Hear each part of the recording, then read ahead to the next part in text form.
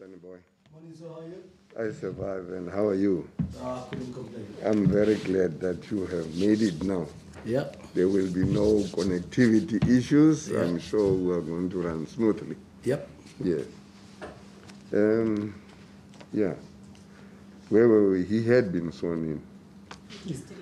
Oh, yes. Well, I just have to remind you that you are still under oath, the oath that you took yesterday, to speak the truth, the whole truth, and nothing else but the truth. So help you God.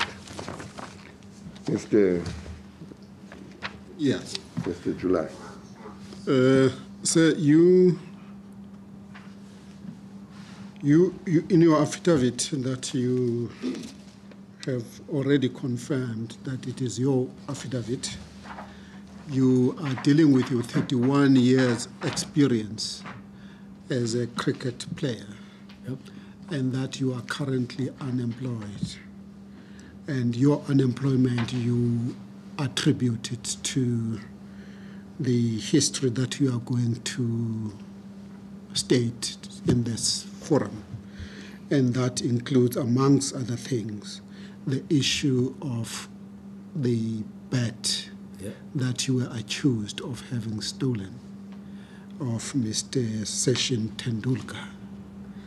And you also state that in your early years, you used to travel from Kagiso at the age of 14, coming to Wanderers to come and practice. And you also played for Soweto Club for about 10 years. Mm-hmm. So we want, this is an opportunity now to take us through your affidavit. Like I said, it's your experience. You don't have to read it. You can talk to it. Yeah. Yes, we've got your affidavit. Yeah. So as I was saying yesterday, for me, it was a little passion that I found, whereby I felt like having played cricket, it took me away from doing all these things that my friends would get up to when I'm away playing cricket. Cricket is not like soccer. Soccer is like, what? For my age, it was like 30 minutes, 15 minutes each side. Then after 30 minutes, the game is done. Where I found that cricket is the whole day. So it was my passion. But after having said all that, I was more passionate about making friends with the white colleagues. My English became a bit better even when I got into class because I spent my whole day speaking English. So I found that even for my academic stuff, it became better. So, then it got to the racial issues now, whereby after practice, after I got selected for Gauteng, after practice, I would see that the parents of the other guys are there. My parents would never get there. Or after practice, guys get picked up and I would struggle getting home. And I couldn't phone my mom, say, Mom, I'm stuck here or what. I would have to make a plan to get into a public transport, which would sometimes, if it's 7 o'clock, sometimes the taxis are done. And our practice would start at 5 o'clock, maybe 6:30, the practice would finish. So I would have 30 minutes to make sure I get to the taxis. So that was one of the things that I would struggle with. Even if I get there, when I get to Joburg, the taxis are finished. Maybe I can get a taxi from Rosebank to Joburg, but when I get to Joburg, to Kagiso, it would be a problem. So I would sometimes have to end up sleeping in a tavern or a place like where, you know, at my age, I can say it, where ladies work at night. I don't know am I allowed to mention that kind of stuff here? Am I allowed to mention that kind of stuff? No, we understand what you're talking about. So that would be the kind of circumstances for my age I would end up in, where I would sleep there for comfort of there's nowhere else to sleep, or I couldn't sleep in a street. And nobody would understand it. And the next day, maybe we're traveling. let's say we're traveling to go play in Durban, I would just sleep there, brush my teeth. From there, where I slept, go back to the Wanderers, find all my teammates are waiting there with their parents, having their coffee. Me, I would come with Mama Gwenya there, have my Mama Gwenya there, and maybe I'm 5 minutes late. Coach would have a full go at you and like, they'll call you Mr. Latecomer. That would be another, this is prior to Mr. Stealing the Bet. This is Mr. Latecomer now. Mr. Latecomer, they would have to wait for you or tell you you're not going to play. Before the game is even started, because you are late, you will be told that you're not going to play. So, yeah, those are the kind of circumstances that I would have to go through. Yeah. And it would hurt, but it would get the best out of me. Me, when you tell me I'm not going to play because of this and this, it will make me, from the practice or from the warm-up, I would want to do better because I know I've let myself down. I was late and the situation was beyond my control, but I'm here now. Let me show them what I can do. That's how I would get turned on playing the game. So, yeah. It was a nice long journey, but it's well worth it when you get to sit in front of you guys and tell you guys about it. I wish there was a question thrown at me so I can answer. I just yes, I was going to do that. I just feel like I'm getting lost in between all this. I was getting to that. Actually, there was a story that you started with yesterday, the story of a family in Kagiso, the white family. But maybe we'll talk about it later. Okay. But now you go to Soweto. You played there from the 10 years. Yeah. Which is 1978. 78, I was even born. So 1980. No, I played in the 90s. It's 90s when I played. Oh, 1998. Sorry. Yes. 1998 until 2008. Yeah. Yes. So after playing for Soweto club, then what happened to you? Okay, what had happened was Mr. Kaya Majola came and took Soweto Cricket Club to another level.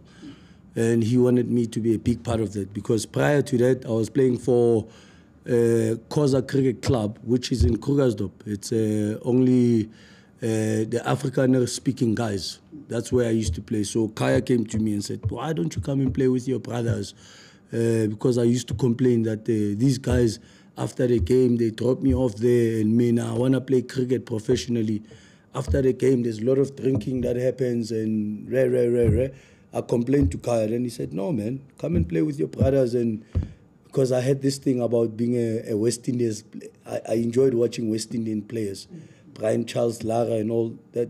At that time, West Indies were doing very, very well. So they are one of the few teams that maybe if I'm watching cricket, I see them playing, I'll sit there and say, yeah, this is how I want to play cricket. So Mr. Kaya Majola created a situation where we could create our own West Indies in our heads. So he invited me to come and play for Soweto because he's heard about me. And when he saw me play, he thought, yes, he might be crazy, but he can play this game. So, yeah, I went to play for Soweto and things started looking bright because Soweto started touring. I think they toured England.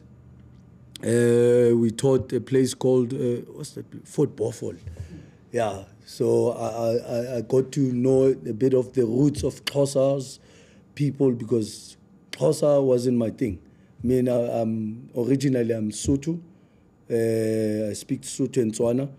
So Xhosa people, rugby and cricket, they're quite good at it. And me, soccer, it's our thing. So then Mr. Majola invited me to go to Fort Beaufort to go learn about the game a bit more. And Soweto Cricket Club, we went there, we played, then we became a little union of, we can play this game. And that's when I started having a full belief that, you know what, one day I'm going to play for South Africa. From playing for Soweto Cricket Club. But when I was playing for Khoza Cricket Club, it was more like, as a coach there in our team. That was more like it. But when I was playing for Soweto Cricket Club, I felt like I belonged.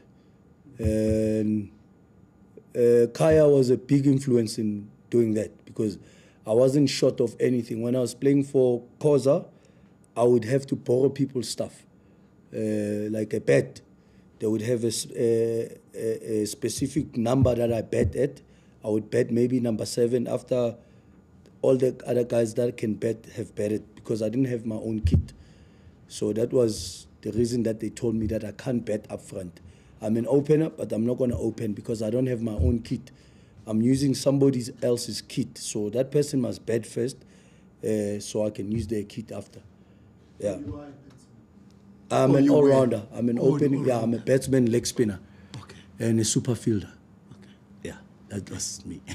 So you then state that whilst you were playing for Soweto Cricket Club, you were also in 2002 selected as a Player of the Year. Yeah. Yes. Yeah, I had a good season. That was a very good season for me, and as I said, it was all through the influence of, I've never played in a situation where I just had to play cricket. That was the first time I had to play under them circumstances, which was created by Kaya. And I think it was Kaya and Niels Momberg and Dr. Nyoka. Yeah, it's Dr. Nyoka, if I can remember. So that group of people that were managing Soweto created an environment where you just want to do well. And we did do well, and for me, it got me playing cricket at the best of my ability because there was no reason for me to be late because they had arranged transport to pick me up from home. They had arranged, I think with Nike then, we were sponsored by Nike, to get us kit. Everybody had their own kit. And if you play well, after the game, you get given maybe you take 5 wickets, you get given a shoes. If you score 100, you get given shoes. So there was a thing of, yes, you want to do well. If it's your turn to do well, you want to do well, so you can have nice shoes. So we did do well during that process of playing for Kaya. We did. Then there were warm-up games leading to the World Cup that you played in Kenya, Pakistan, and New Zealand. Yeah, I think it was the first World Cup South Africa has ever had to host.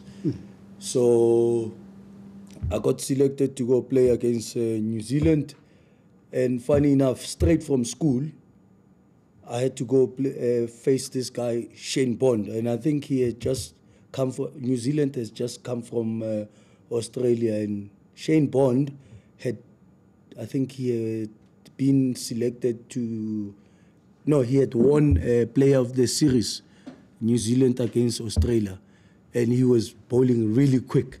I gotta say, that's the quickest ball I've faced so far. Then straight from school, I went to Elka Stadium.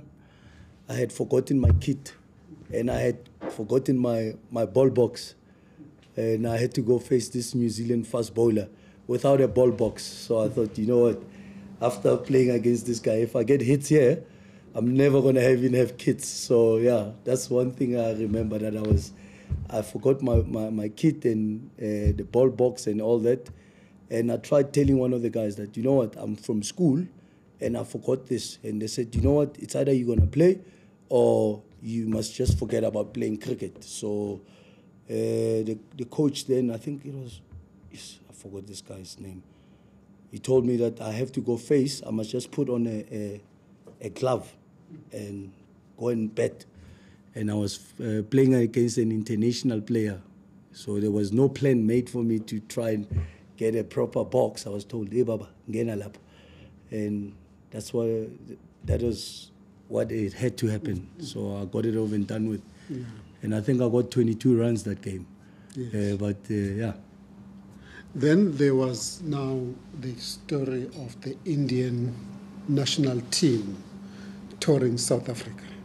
Yeah, the main story. Can you talk about that story? Yeah, okay. This is Sachin Tendulkar's last tour as a player in South Africa. And here I am excited that I'm going to see Sachin.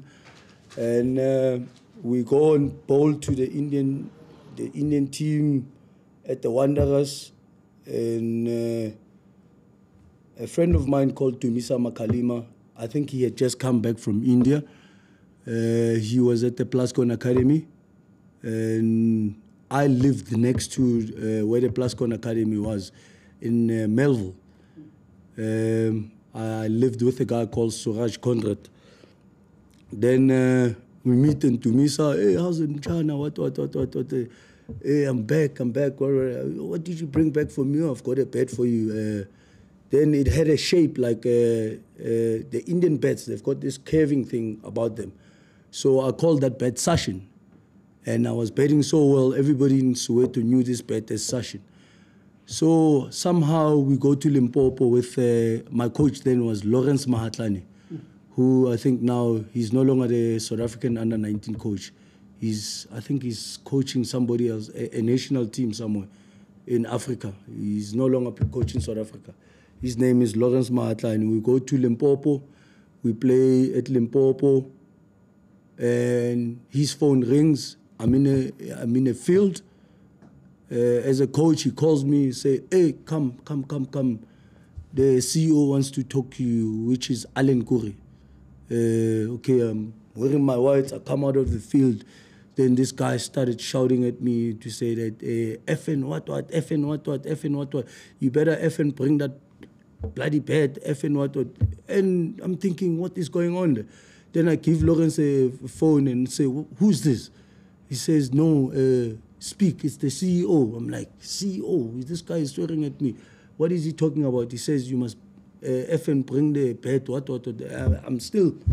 I can't believe what's going on. I'm give him the phone, I drop it, I say, why is this guy swearing at me? And he phones back and say, effing, this bed has to be back in Joburg right now.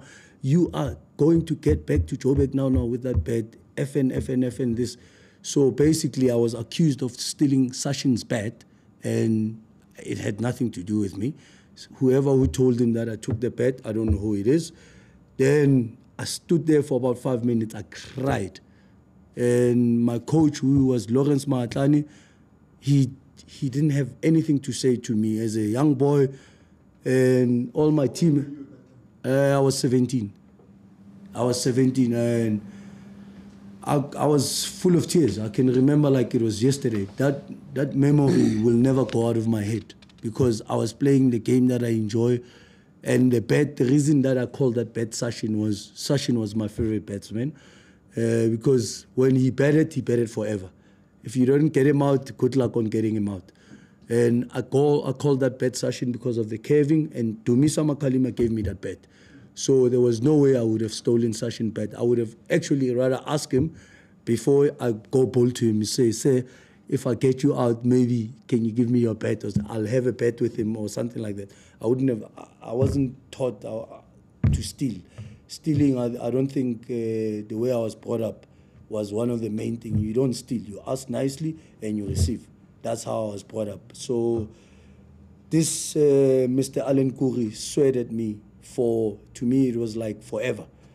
And yeah, he told me I'll never play cricket. He'll terminate my contract. He said all these horrible things and I cried. Even today when I think about it, it just makes me feel like, wow, it's happening right now. So yeah.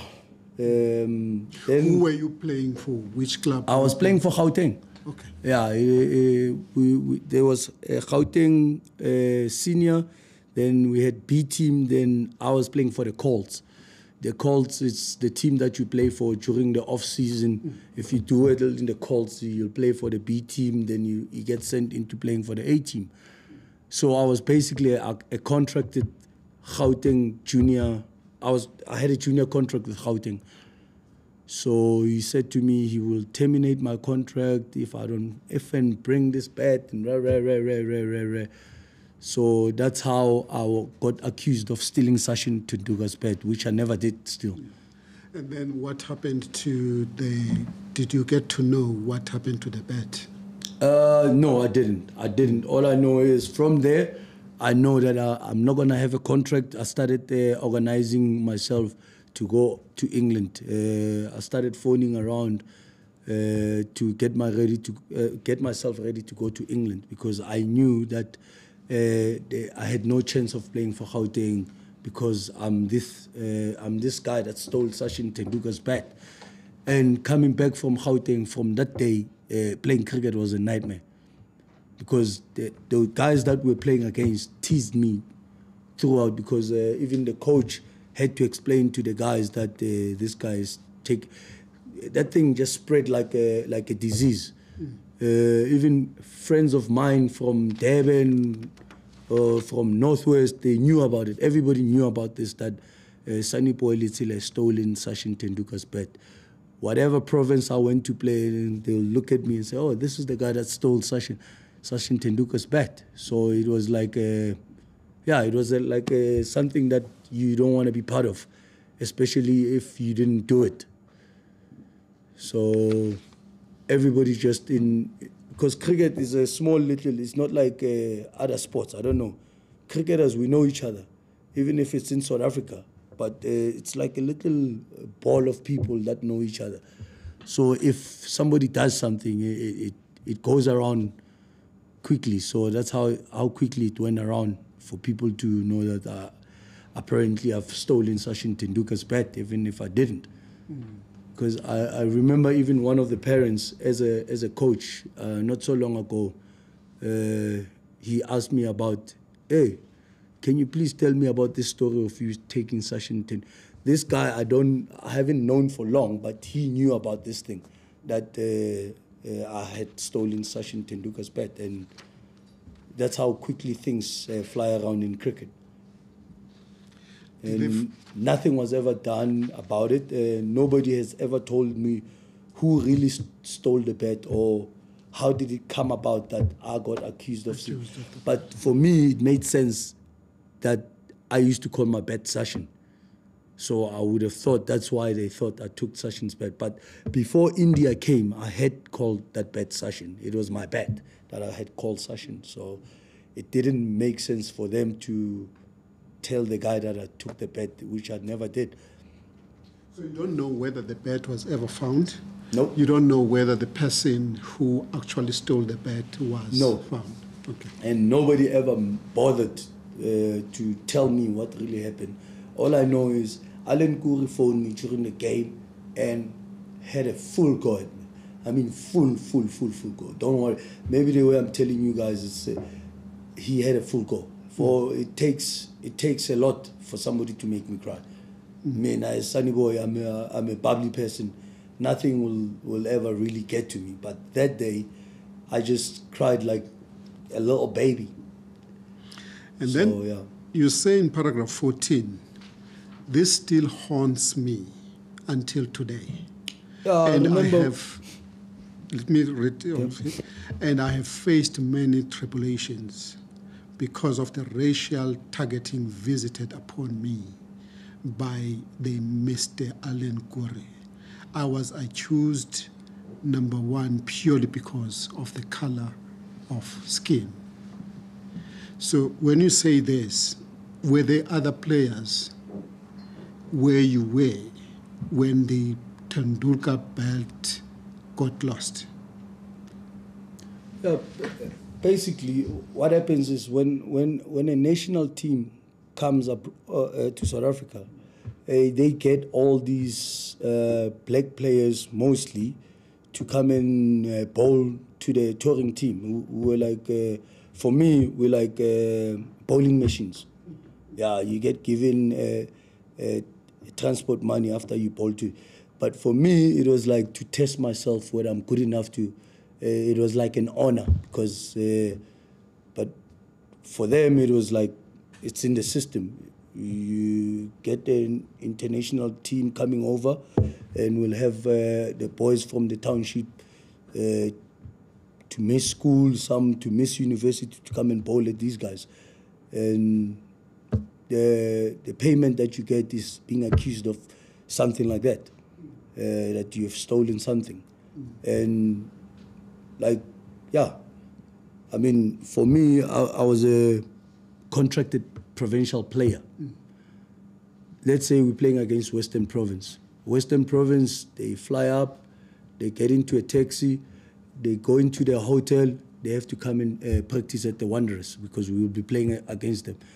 Me as a provincial player, coming to play against these guys, they find me pulling the covers there. I'm now a provincial player who is a groundsman. I must run quickly down to go get drinks for the other players that I'm going to play against. So it was like a slap in the face. Do you understand? My teammates don't get to pull the covers, but me, as Sonnyboy, Letshela, I must go pull bloody covers. Every time I ask them, why am I a provincial player, but I'm getting to go pull covers? I must go get other players drinks, like I was a little slave, Lapayan. And there was nobody to tell. After Kaya Machola died, all these things started happening. Like Abochimi Kuku, they will just make you feel like you are nothing. I'm a contracted player, but I must go pull covers with the ground people. When the other team, when they practice up there, I must go pick up drinks and go give my opponents that I'm going to play against bloody drinks. So yeah, those are some of the things that I remember that really, yeah, it wasn't nice. It wasn't nice. But I'm a player. I'm supposed to practice with my teammates. Hey, go get drinks downstairs for the other team and for our teammates. So yeah, they really. Sonnyboy, if I may ask, were you the only player, like, you know, with this example you're giving, that would be told to go get drinks? Or no, it was me and Walter Masemola. Walter Masemola passed away overseas. That's the guy that helped me to go overseas. Yeah, me and Walter. But Walter, when I speak to Walter about it, he just tell me, you know what, just get it over and done with. Because he was something else. I mean, he was my mentor. So the person that would do that, I don't think they really, I would never see Jeff doing it, because they were a bit scared. They would pick on certain people. Like Solomon Dima, I think he also got into a situation where he was accused of stealing something, and I know he didn't do that for sure, because he didn't have a reason to do that, because he had his own sponsorship. So what they did with me, Soli, Walter, Johnson Mafa, if one is playing on the A team, the two will be playing in the B team, then the other will compete for the same position, all of us. You wouldn't get chosen on merit. You just had to have that one player that would go with the A team, and he'll play. Then the two, if they do well, he would get dropped, then they'll take one up. So that's how the system was. One would play, one would sit out. And we were all contracted. Contract means that you got a chance from where you are to go play for South Africa, but they wouldn't let that happen. Every time I ask, why don't I play? They say, no, Clive XTN has got one more season. This was for about 5 years. Every year they say, no, he's got one more season to go. One more season to go. So there was nobody to speak on our behalf, basically. After Kaya died, nobody could speak on our behalf. So we were just dragged around left to right. So you counted these 4 players, and they so happen that all the 4 are black players. Yeah. So this thing of picking up or giving water to your opponents, do you, or in your view, is it something that was designed only for black players? It's you never hear of anything like that, where a provincial player is going to play against another provincial. I mean, we played against Western Province. They've got their own team. I won't go there and they say, hey, JP Tumini, go get the Gauteng players water. Go run quickly the covers. So basically, from the morning, I would work as a groundsman. If I want to go hit balls, they say, no, there's covers or there's rain. You have to, I must run, stop hitting balls and go push covers. That is that. What's the right word? I'm looking for humiliation. Yeah, that is. It's either I'm doing that or they scrap your contract. That's how Alan Kure started, like, showing me that he's the boss. Yeah. And then now you are two. Oh, sorry. So I just want to understand again, who would say to you, like, go pull the covers or go get the drinks? Would it be other players or Not would the it players. be? Not the players. It wasn't the players. The thing was, it was like somebody was told that they are teaching me how to be a groundsman while I'm playing cricket. So everything that needs to be done in the ground, they must just call me. They said to Buthelezi was the heads of ground people for the black guys. There was a main guy, the groundsman, then he had people that worked for him. So whoever who worked for him would have to call somebody to go call me. If I'm not coaching, if I'm not playing cricket or I'm not practicing cricket, I need to be helping the ground staff because I get paid. That's what I was told. Now, you then leave 2004. Mm-hmm.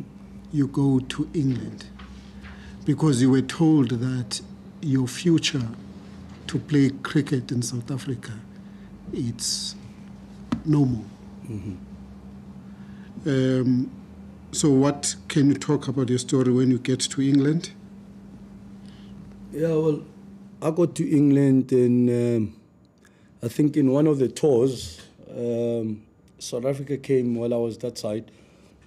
And I was having such a great time in England, but it just didn't feel right. You get homesick and you just want to tell your family what's going on. But what it is with my family, they're not cricket people. They're just happy that I'm doing something with my cricketing thingy. So I didn't know I had stress. I don't know what is stress. For me, I'm gonna make it. I'm gonna make it. So at one point, I tried taking my life because I had been in England for quite a while and things weren't working out, and there's nobody to talk to about certain things that for a young boy, I didn't think I had stress. I just knew that I was faced with an obstacle in front of me and I didn't know what to do with it. So I tried taking my life.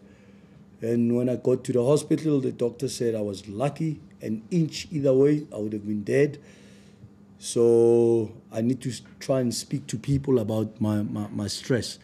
And she organized that I speak to people, and that is how I knew that I had stress. Because when I started talking and they said, this is a lot of stuff that you're going through, you need to try and talk to people. There's people with a lot of things in their shoulders. It's called stress. Right. So that's when I realized that, you know what, I should have actually tried speaking to other people about what's going on deep inside my heart, because it's a bit too much to take. So in paragraph 15, you say, even during my England playing career, the Tendulkar bat incident would be raised jokingly by fellow players, and it would hurt me every time it is raised. While in England, I even tried to take my life because I couldn't bear the pain of the humiliation, abandonment, defamation of character, and the shame of something that I did not even do. So what happens is, in England, to go play club cricket, a lot of cricketers in South Africa during off-season, like now, I would be in England if so in April, it starts in April, May, going to September, a lot of cricketers leave South Africa to go play there. So one of the guys that played for another club, he was from South Africa. And I thought I had left that stealing the bat thing behind. But the guy that was playing for another club So after the game, we would have a drink and whatever. Somehow, he knew how to chap me because I was chapping him. Hey, what? You know how cricketers come hard at each other. But somehow he managed to bring that one up. Are you gonna steal somebody's bat while you're here as well, like you stole Sachin's bat?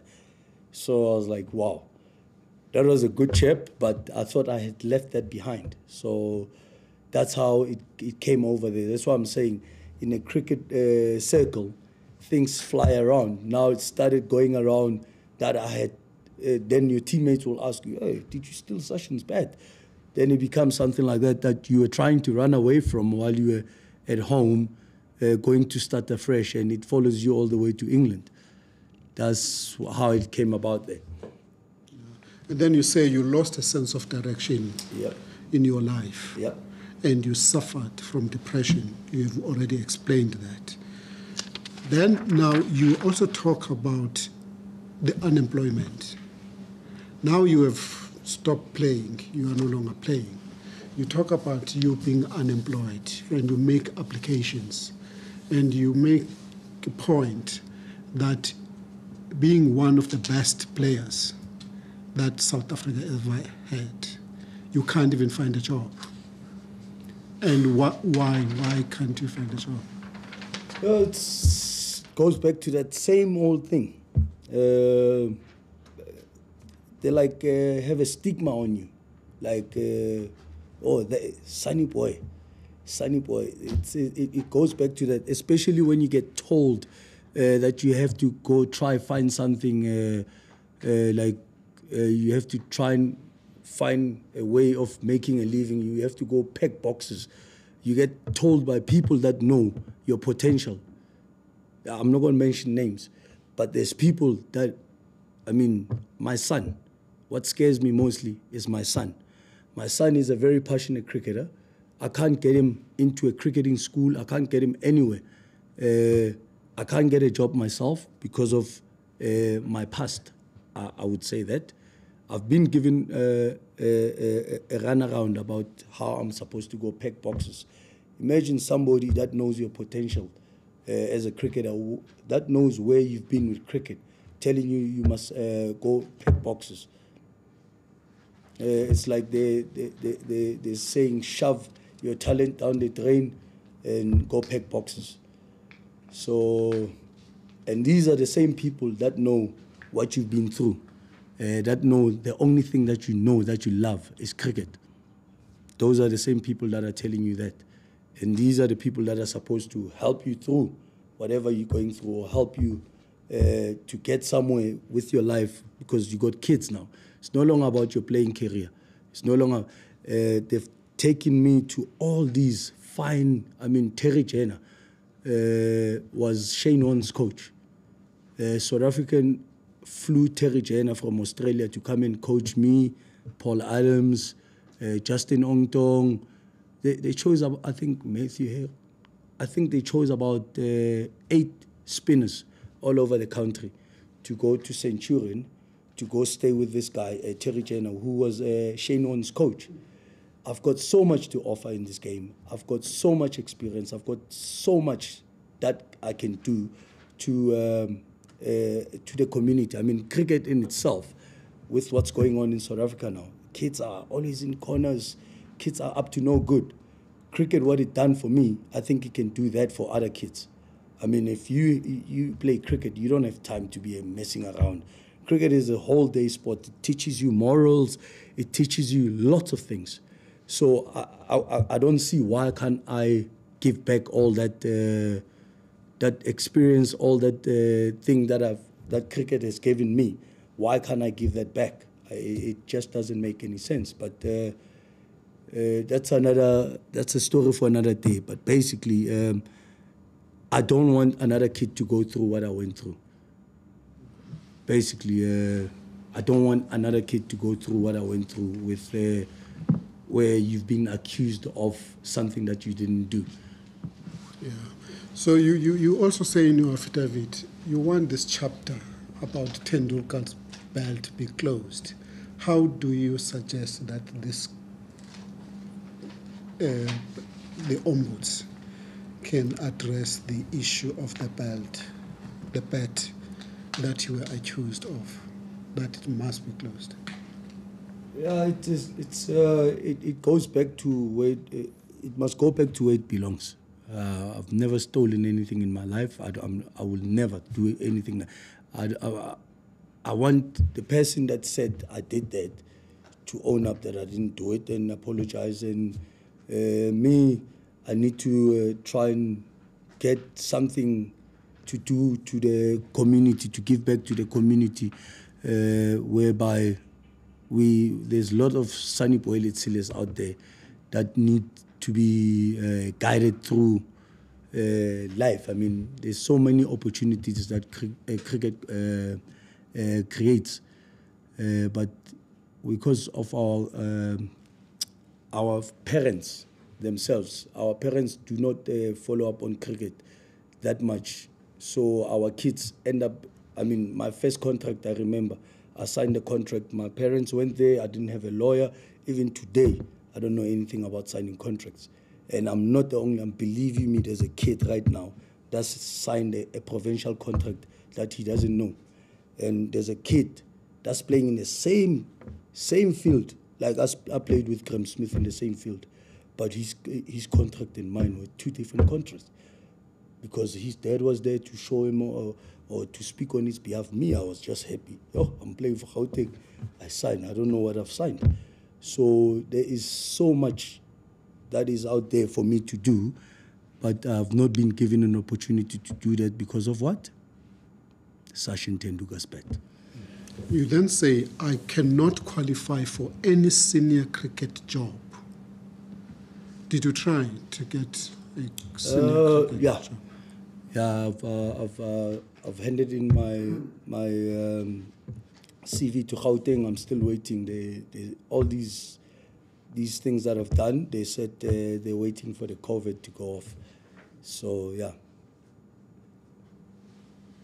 Sonnyboy, there's a part, Bedwam, where you say, I went to England from 2004 until 2009 to try and play there because I was told I would never play for South Africa. I must just forget it. So where does that come from? Who told you that? Alan Curry.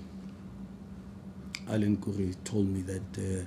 That's when I just decided to go live there. Because if a CEO tells you that, you must know that's it. And it's not only he's telling you that, he can tell other provinces as well. If you try and maybe go to play for the Dolphins, it's not going to work because the CEOs of each province know each other. So it was Alan Curry, that the same guy that accused me of taking the bet is the same guy that told me that I would never play cricket, and he'll make sure that I'll never play cricket for South Africa. And did you ever get a chance to sit down with him after the phone call to discuss the allegation against you?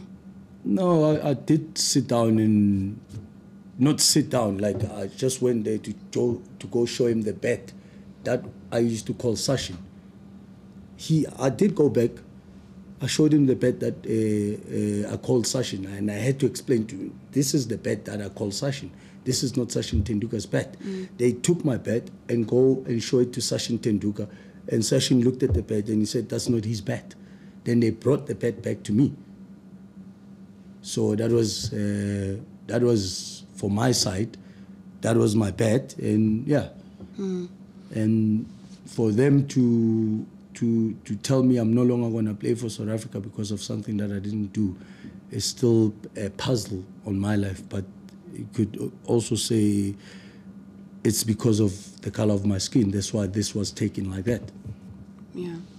And then where were you in terms of your career? Firstly, let me just ask, with this incident of the bet, which year was that? Sheesh.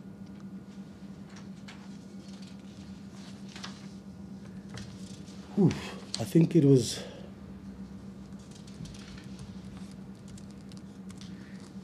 I was about, what? I was about 18? 18, so 22. It was 2000 and... I think it was around 2011. or 2009. It was prior to the World Cup, the Football World Cup. Oh. Is it? Because you said that you went to England from 2004 until 2009. So obviously it would have been before 2004. Before, yeah. Yeah, it would have been before, yeah. It would have been before 2004. Right? Yeah, it would have been 2000, I think. Okay. Yeah. Would have been around 2000. Yeah. Okay. And where were you with your career at that stage? Like, what were the prospects for you, like, at that stage? Like, prior to the incident, like, where were you? And, like, you know, what sort of hopes did you have at that time? No, I think for me, it was, I was in my prime, like, I was fearless. I just couldn't wait to, with the ball in my hand, with the bat, I was just fearless. I was ready to take on the world. So for me, that's why I'll always remember that as a game breaker, you know, because I was, when I look back, that was my time. I was a hot berry. I was, being cheese. So it was bad timing for my life for that to happen at that time. Yeah. When I look back, I was at the top of my game. I was at the top of my game. Young boy, fearless. Yeah. No, I was at the top of my game when that happened. Okay. And then what informed your decision to come back to South Africa from England? Well, when I got there, because I was gonna try and live there because I saw the situation with Kevin Petersen. So I thought I could do Kevin Petersen myself, end up staying there, end up playing for England. Then I got a son. And it didn't work out with his mom. So it made things even worse. I thought I would get married there, get papers, because all the West Indian guys that I played with, they said to me, that's what I must do. I must try and get married that side. Then I'll get the paperwork. Then I'll probably try and play for England. And that didn't happen because me and my baby mama didn't work out. So yeah, it was never, I don't know why is it so difficult for us as black players to go overseas and get all these things done, but it's the other way around for the white guys. It's like my teammate Michael Lam played for England. Grant Elliott went to go play for New Zealand. There's another guy that I know is playing for New Zealand now. So I don't know, for so-called black players, will that ever happen? Can Rabada leave South Africa and go play for England? I don't know whether I can. Well, I tried. That was my mission. I was going to go do that. So it didn't happen. And I had to drag myself back to South Africa because my playing working visa had run out. Okay. And I was never going to be able to go back as a professional cricketer because I had lost my contract with Gauteng. So I went there as a professional cricketer. So me going back again, I wasn't going to go as a professional cricketer. I was going to go maybe as a I don't know, as a father. Yeah. Okay. So you never played for Proteas? Nope. And what do you think the reason for that? Oh, well, as I said, the stigma, that stigma will always haunt me. That stigma will, because I watched every game of the Proteas, believe you me. I never played in person, but every game I was there, like test match or whatever. Even when they came to England, sometimes after the game, I remember Meki Makaya got me tickets and Paul Adams. I was watching the game with Lucas Radebe at Leeds. Then after the game, we went to the hotel. It was so nice. Even Grant Smith, they saw me there and they asked me how's things. Yeah. But the question is, why can't I play for South Africa. That's what you're asking me. Stole Sachin Tendulkar's bat. I'll still say that, which I never did. So you in your view, when you were playing for England, you should have been considered for playing for South Africa. Yeah. For me, I was good enough to play for South Africa. Yeah. And then you then say, I do not want to make enemies out of my testimony in this process, but I hope that my testimony would be taken in a positive light. I hope CSA will take great strides to correcting their mistakes and making things right. What mistakes are you referring to there? That's CSA. I would say contracts.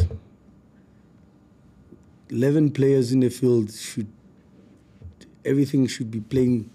I mean, I'm not the only person that's complaining about this. Our contracts and the white players' contracts is two different things, but we play in the same field. So everything must be, I mean, we're all individuals, we all have, we all want nice things in life, we all want to be treated the same. Whereby playing for South Africa or playing provincial cricket or playing mini cricket, everything must be level for everybody. It can't be because you are in a certain skin, you must be treated in a certain way. No. It should be level. Everybody, when they walk in the field, we must know level, not because of the color of your skin. You must get a better contract, or you must be treated any different from your colleague. So, yeah. In paragraph 14 of your affidavit, you say, even after they discovered that I did not steal the bat, and that the bat was actually never stolen, no one ever came back to me to apologize until this day. I just want to find out from you, how do you know that it was discovered that you had not stolen the bat? Or let me ask the first question. For people who are accusing you of theft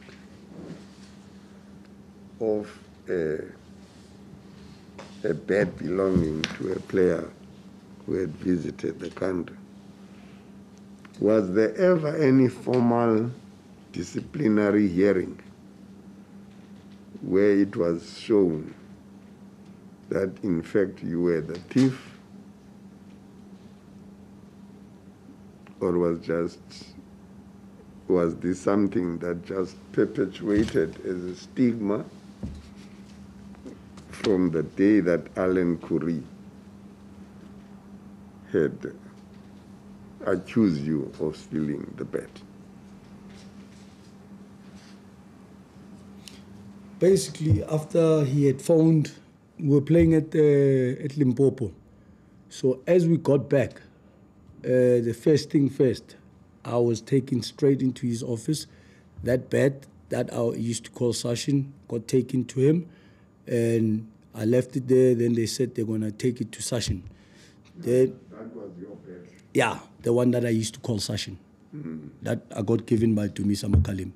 So they took the bat to him, and the next day, as I gave him the bat, I remember he said, "You better hope this is not Sachin's bat."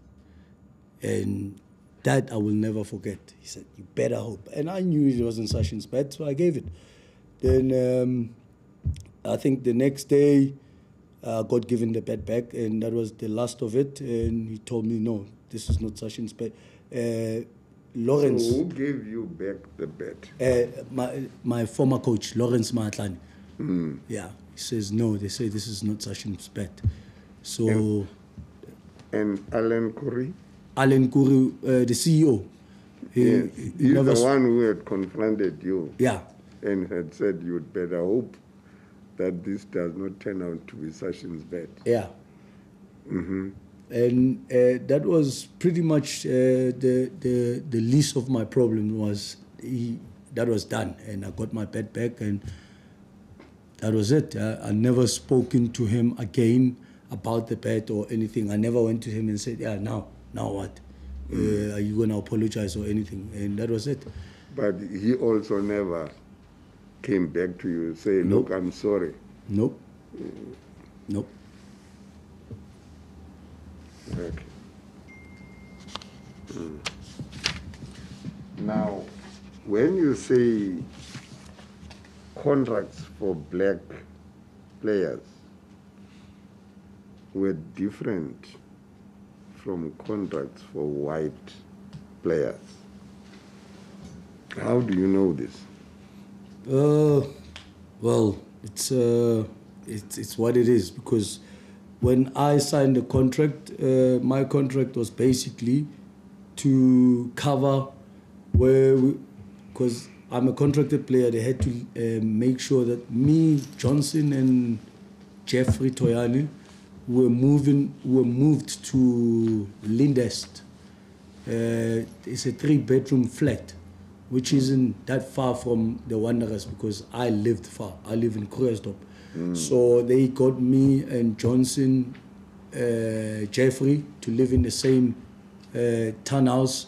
Jeff had a car, Johnson had a car. So for me, I was always going to get a lift with one of them. If Jeff is playing in the A team, Johnson is playing in the B team, I'll live with with Johnson. If the other way around, I'll live with who's in my team at that particular day. So when they give you a contract, they give you a contract. In your contract, the amount of money that you get, you're going to pay.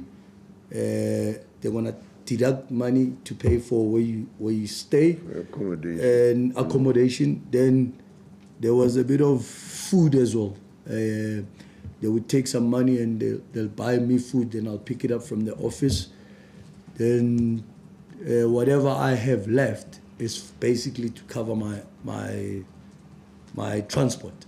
Yes, I understand that. Yeah. But how do you know that it was different from the contracts that the white players got? I know that. we used to have a talk about the contracts as players. The black players, we knew our contracts were not the same as the white players.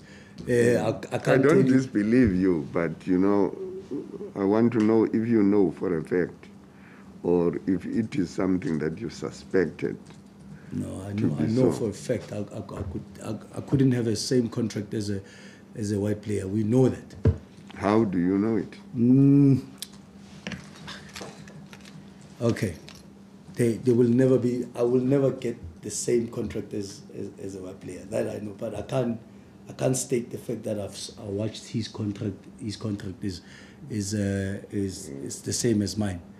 That we know that their contracts are better than ours, and I know it sounds like I'm contradicting myself here, but you can go around the country. We all know that their contracts are better than ours. Well, some other people have said that. Yeah. I just wanted to know, because you have now given us an affidavit and where you make this allegation. Yeah. I just wanted to be sure. No, we're always told not to talk about contracts.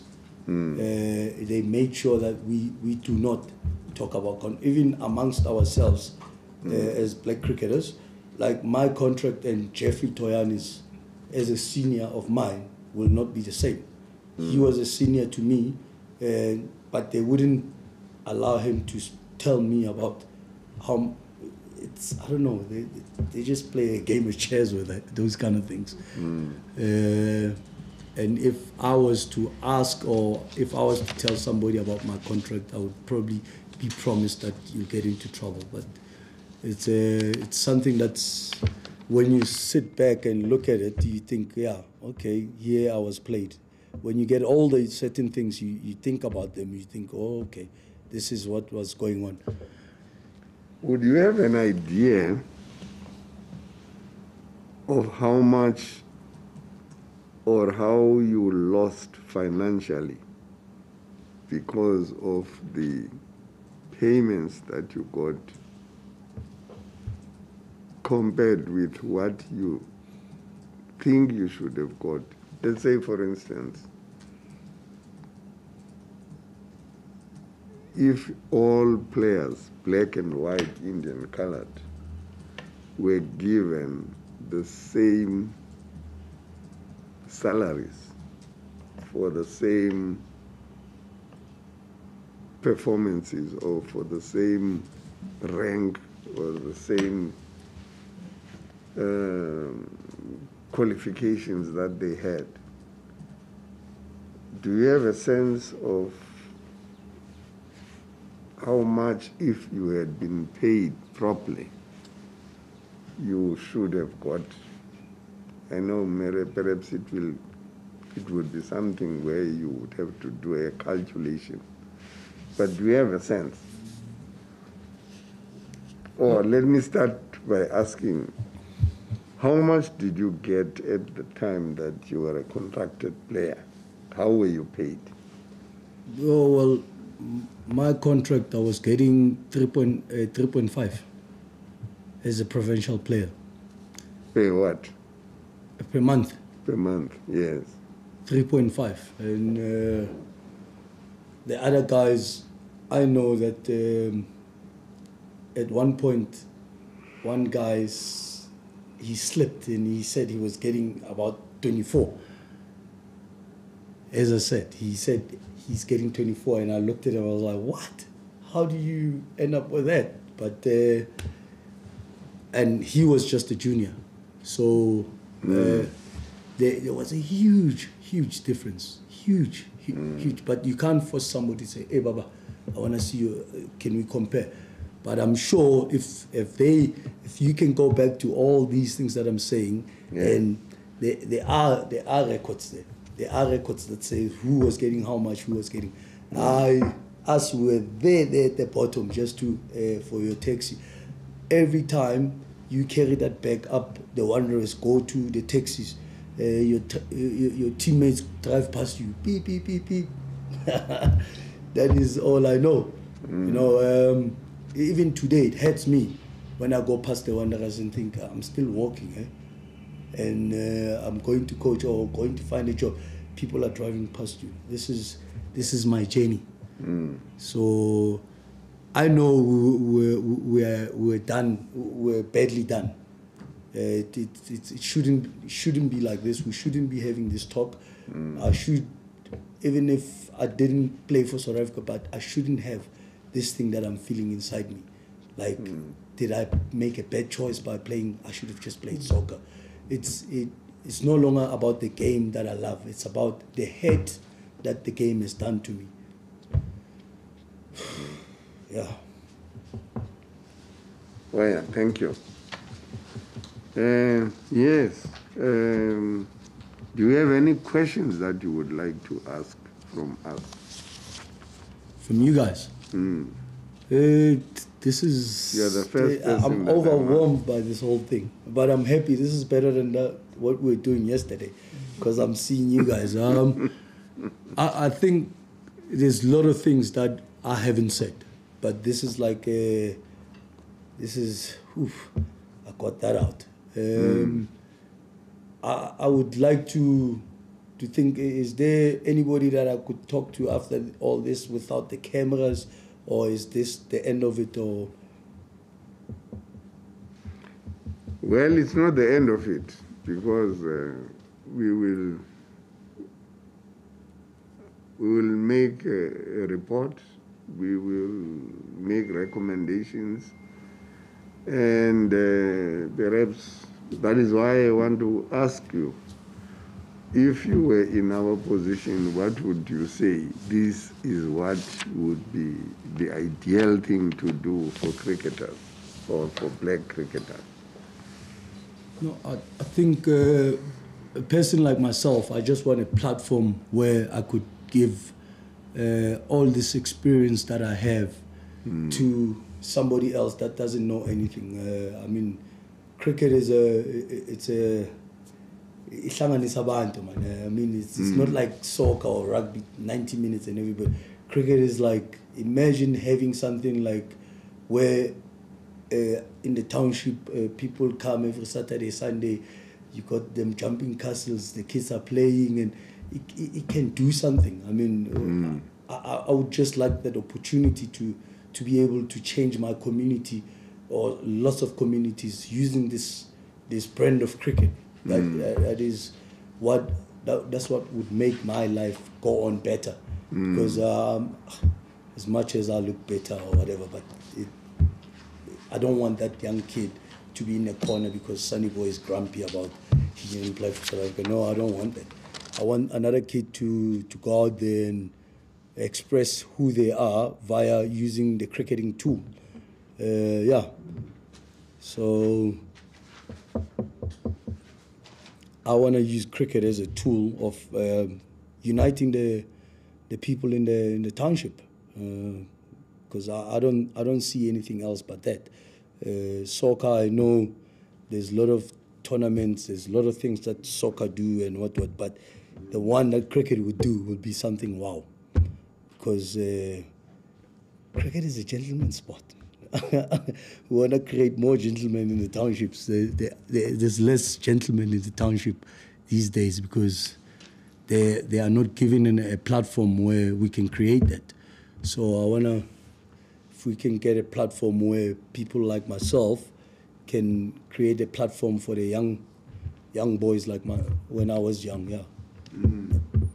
In fact, I think you have captured what you have just said in paragraph 22 of your affidavit, and I think it's good enough for me to read it into the record because it expresses your hope and aspirations. You say, if it were up to me,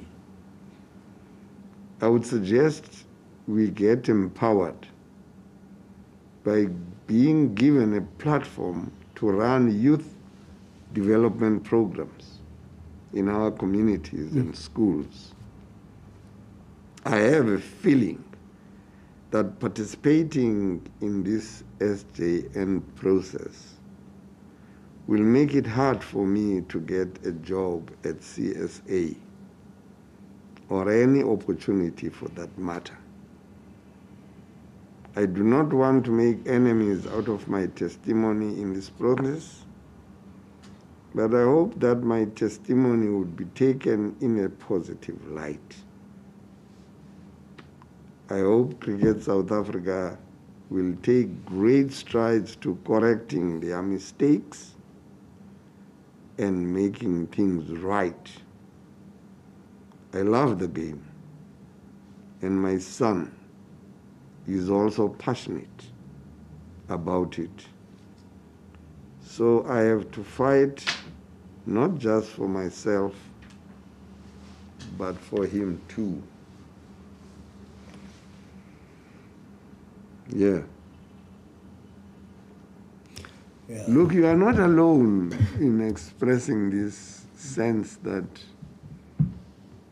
because you have taken the step to come and tell the nation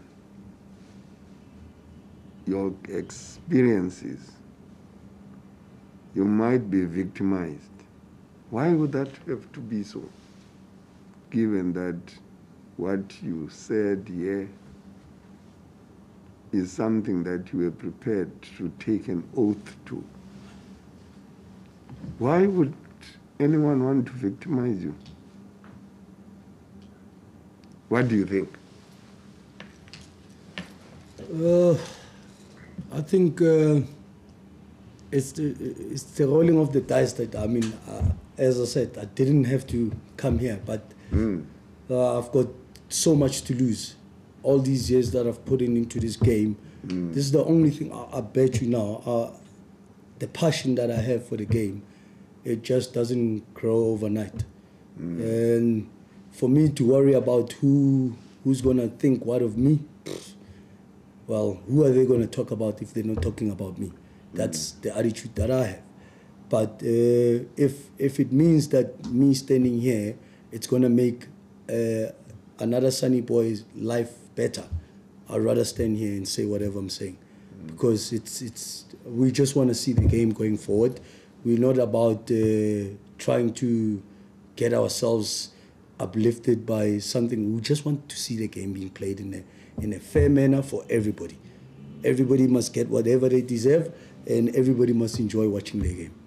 We're done with the time of, oh, he's playing because he's black, this and nah, that is done. We want to go watch the game, play. Everybody must get whatever they deserve in the name of the game. And for me, especially as I said, in the township, if we can get the cricket going like when I grew up, there will be less boys doing all these things that are going on. You're not going to know unless you see what's going on in the township. And cricket doesn't have time for boys to mess around. Cricket is the whole day. By the time you want to go home, shower, and just relax and go wake up again. I mean, we need cricket in the township. I think it is one of the biggest game changers of how the township will look at, or people will look at the township. If there's cricket, I think it will make a huge difference. So I'm crying for that. We must have the morals of gentlemen. We need gentlemen in townships. There's no gentlemen. There's too many totis, and cricket and totis don't get along. How old is your son now? He is 10 years old, sir. Is he playing? Or does he have any? Yeah, the one in England is 16. The one that I live with is 10 years old, and I've got a daughter, a 6-year-old daughter as well. And is your daughter also passionate about cricket? We eat cricket in my house. That is our thing. Including your wife, yeah? Yeah, she's the one behind the scenes. She's the one, she's my backbone. She's my Sashin. Yeah, no, without her, I would have probably thrown myself off the 10th floor. Yeah. Yeah. But the weird thing is I'm complaining about all these things. Imagine being with somebody like me, what you gotta say, what she's gotta say about the situation that cricket has got us into. It will be another chapter.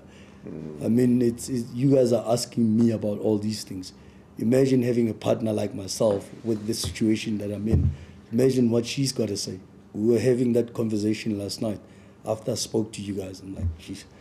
And imagine what she's got to say and what she had to say. It was like mind-blowing because I bring a lot of baggage with me. There is so much baggage that she has to take with, and the kids as well, a lot of baggage. Imagine being Sonnyboy Letshela's son, the guy that stole Sachin Tendulkar's bat. You understand? So, yeah. But out of all this, I hope good comes out of all this. Yeah. Yeah. Well, I have to thank you.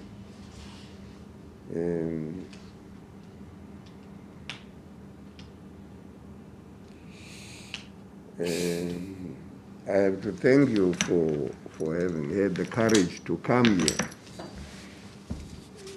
and say, amongst other things, that you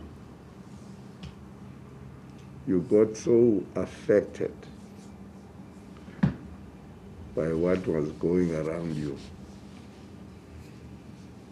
that at one stage you decided to take your own life out of the frustrations that you had.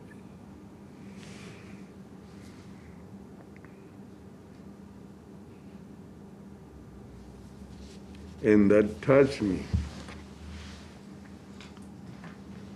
because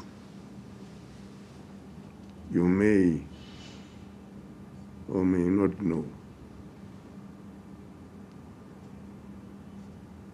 that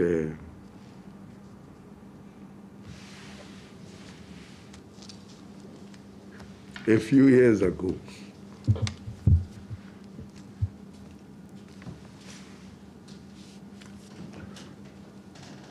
I lost my own son to suicide. Sorry to hear.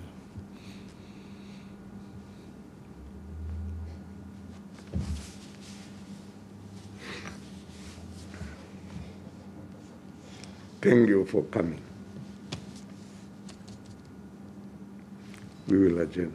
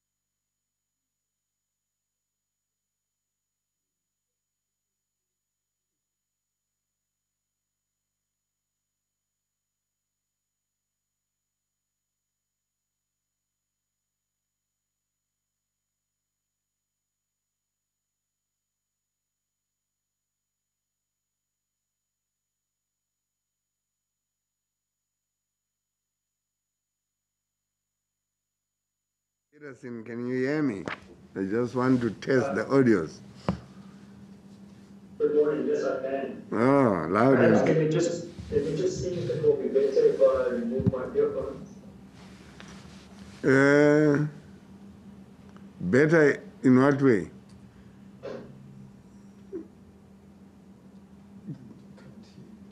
Oh, didn't you hear me properly without, you don't hear me properly without your headphones. Is that it? Yeah, I was trying to figure out what was the best word for without the earphones, but or the headphones, but I think I'll use the headphones. Yes. Because we can hear you loudly and clearly. But it's you who has to hear us rather than the other way around. But it's good if all of us can hear each other or one another. I was struggling to hear that.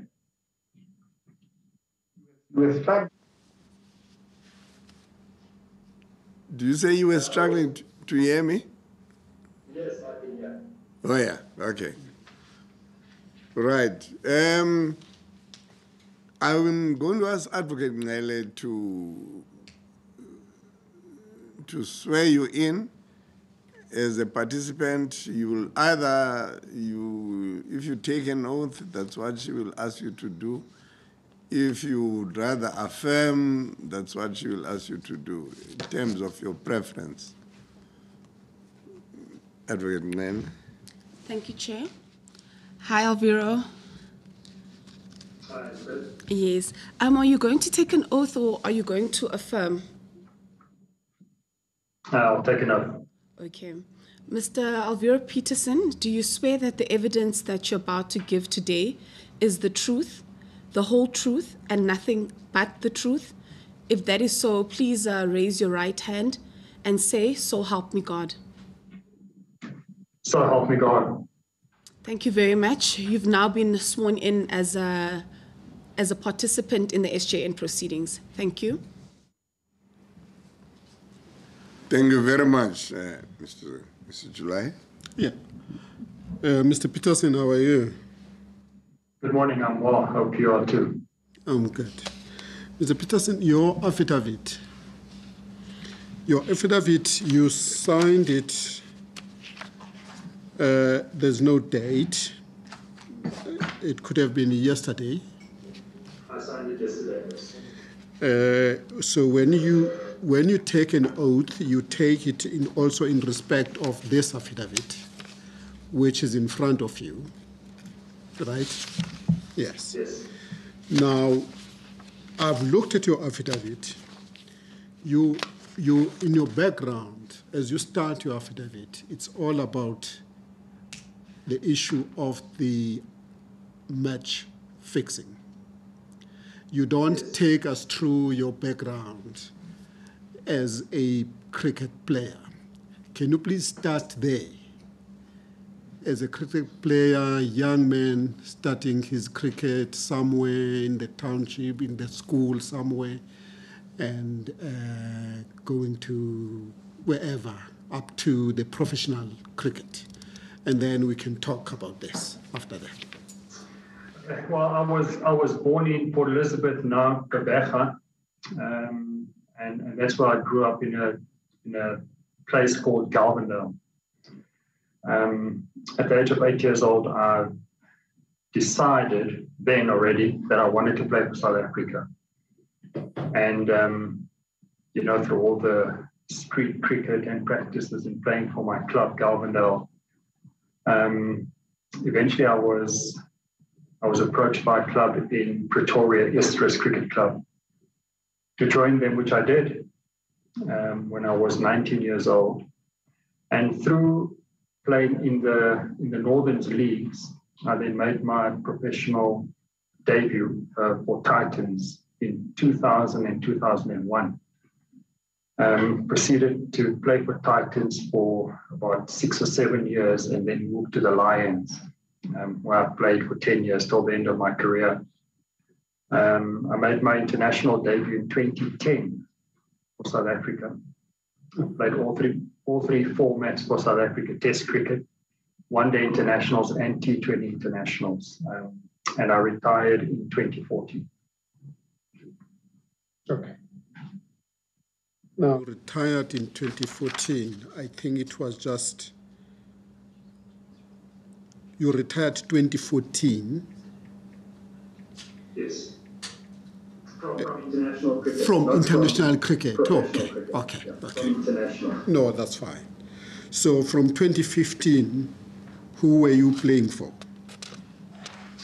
In 2014, after I retired, I then played for Lancashire in 2015 and 2016, as well as in Lancashire in England.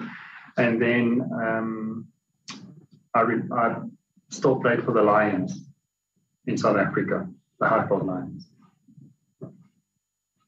So the year 2015-2016, or 2016-2017, who were you playing for? I was contracted by the Lions. By the Lions, okay. And then in paragraph 1, you say you are currently employed by Christ Church Preparatory School and College as the Director of Sport and Culture. Yes, I am. And also as an analyst, commentator and analyst by the SABC. That is correct. Okay. Then you state that the reason, it would seem that that's the only reason why you deposed to this affidavit is to bring to the attention of the Transformation Ombudsman the perceived injustices which were perpetrated by the CSA, and you mentioned David Becker in the handling of investigations regarding match-fixing allegation. That is the reason for you writing this, deposing to this affidavit. Yeah. Yeah, it is. It is indeed. Yeah. I would like you to, without necessarily reading the affidavit, explain to the chairperson what is your gripe about that process. Well, I think it's quite a complex thing, but in a nutshell, as per my affidavit, I think it's important that the background is being painted in terms of what led to it, how, in my opinion, it was led by David Becker. But most importantly, I think it's important to also make mention that, in my opinion, I think Cricket South Africa as a whole, the stakeholders of Cricket South Africa, wasn't quite aware of what actually happened inside the investigation. And to a large degree, also the retired Judge President Bernard Nyope. I say this because the investigation started, or the reportings were made in September of 2015, and I think the Judge President was only appointed in 2016, or towards the end of 2015. So from the time that the reporting happened to the time that he was appointed by Cricket South Africa, there's a couple of months in between. And I'm not quite sure he knows exactly what has happened. And to me, the question is, was his appointment just to rubber stamp perhaps an investigation to give credibility to it? Whereas I think there's a lot of discrepancies in regards to that. So, I mean, I can't say conclusively that is the situation. It's really a question that I think needs to be explored.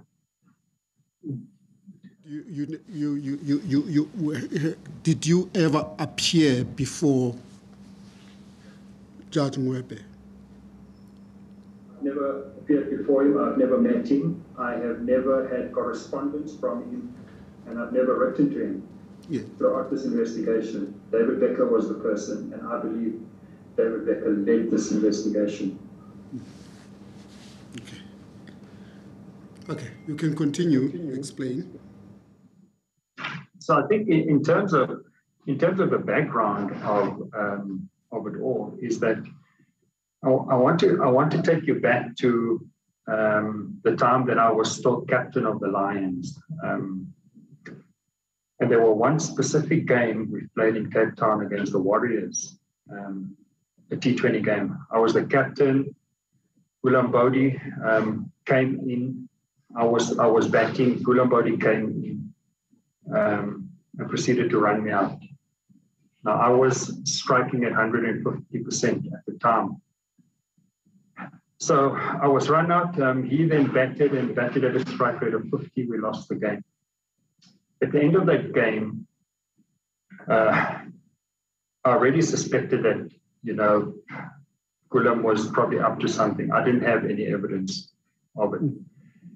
And what I wanted was to make sure that he's not in the team as a captain. I pushed for that, but the selectors obviously wouldn't allow me to not have him in the team. And before the next game, I stepped down as the Lions captain. Now, I understand that in terms of the selectors, they might not have known or had the feeling what I had in terms of that there might be wrongdoing. And I haven't mentioned it to them because I can't accuse someone if there's no information of that wrongdoing. But what I've done is I've stepped down as captain. And yes, I made statements to the media why I stepped down, and the reason given was because of interference from other selectors or board members, etc. Now, the Conveno selector happened to be part of the board as well. So that is the background of it. And then probably a year or so later, and in a nutshell, because I've also given the Ombudsman both my affidavits that I made during the investigation, which is quite substantial, and the whole thing is so complex as well that I don't think 2 hours will be enough for it. But anyway, in a nutshell, I began to suspect that some players were trying to recruit me in a match fixing scam. After I've had several meetings with Gulam Bodi, another teammate of mine at the Lions at the time, and two gentlemen that Gulam introduced as his friends, two gentlemen of Indian origin.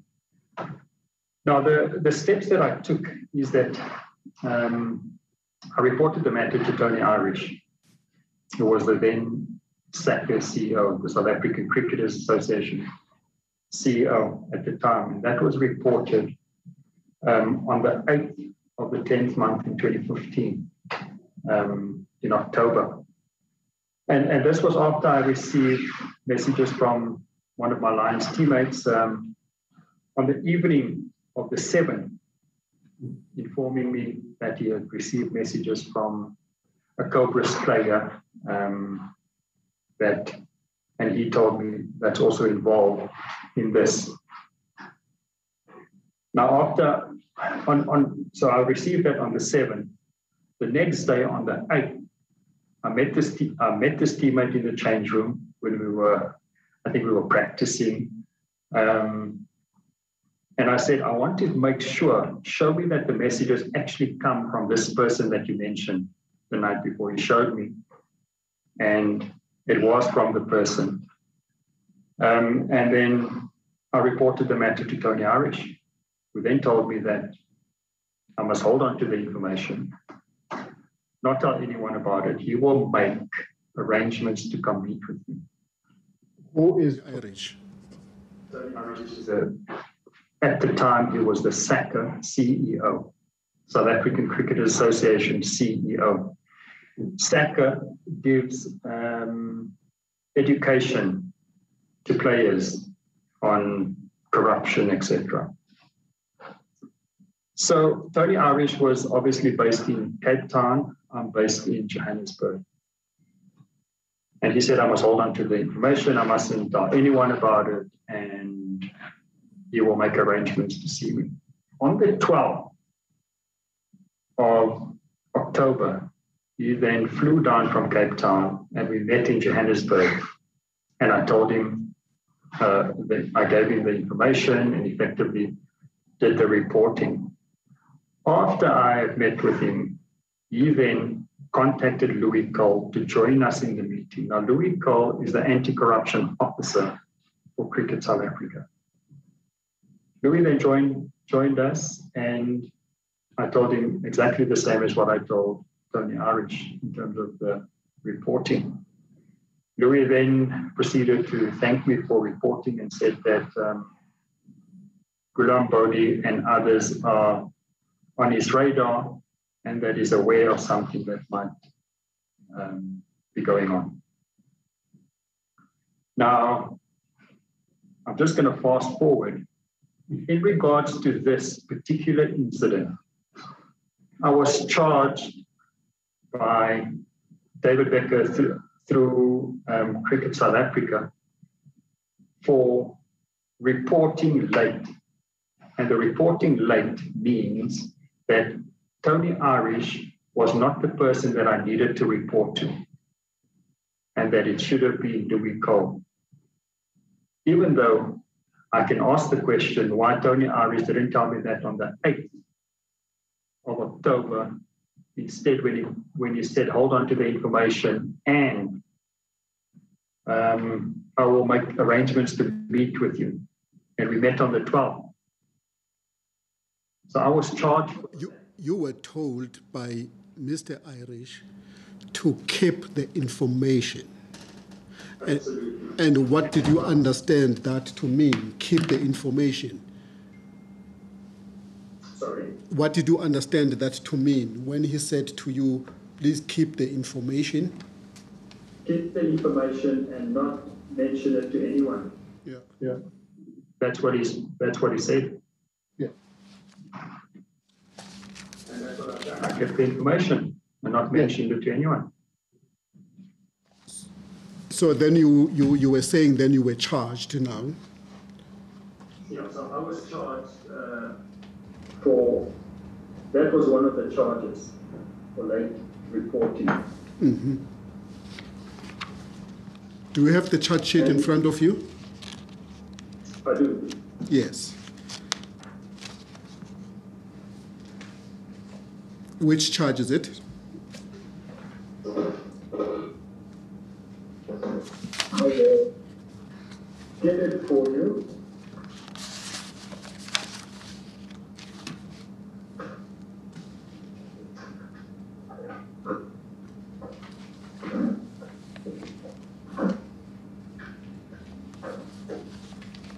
Okay.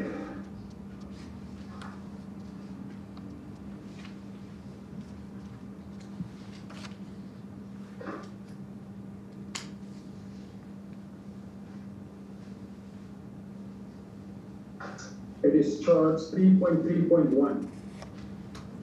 Yes.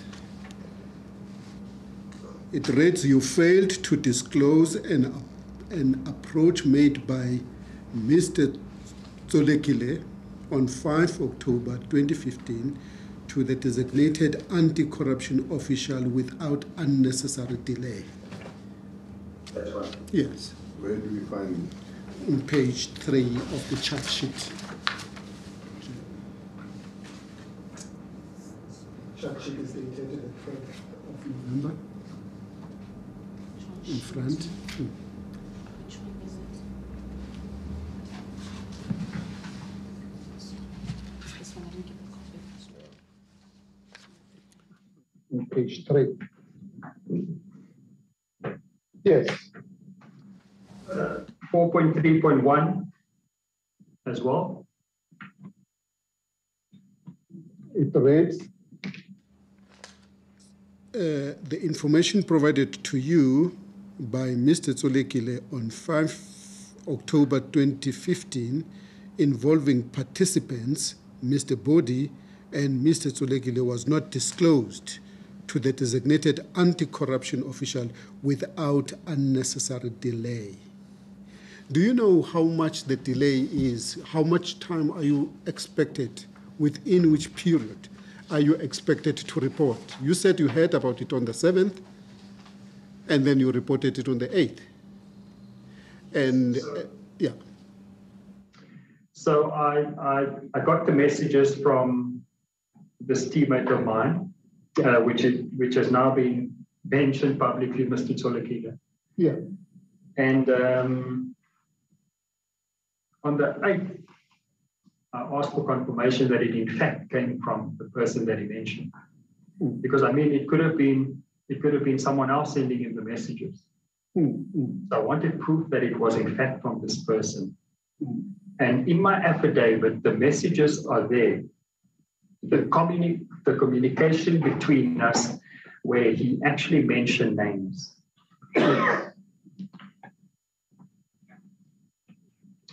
So what I am saying is that I reported the matter after I received confirmation on the 8th. I reported the matter on the 8th to Tony Irish. Yes. And that should constitute reporting. And I say that because, and further on I will deal with this, that it only came to light in 2020, where another person, Mr. Vaughan van Jaarsdal, mentioned that he reported the matter to Saka as well. He's reporting. Even though there's discrepancies in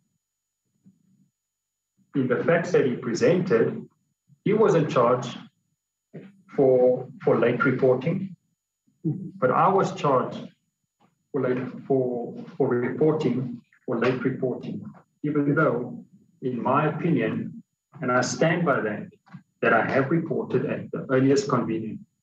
Can I? Because in your affidavit or statement that you submitted some time ago, you mentioned a lot of players there. Who? Yes. So other than Tsolekile, who is going to come and make his own testimony, please avoid to mention the names of those players, but would need to go to your statement where you are stating that there were a number of people who were allegations against whom were made, but those people were never charged. So are you referring to my initial statement? Yes. So what happened was, I was informed by one Mr. Tsolekile that several players were involved. It turns out that, and as I mentioned, most of us were kept in the dark in terms of the investigation.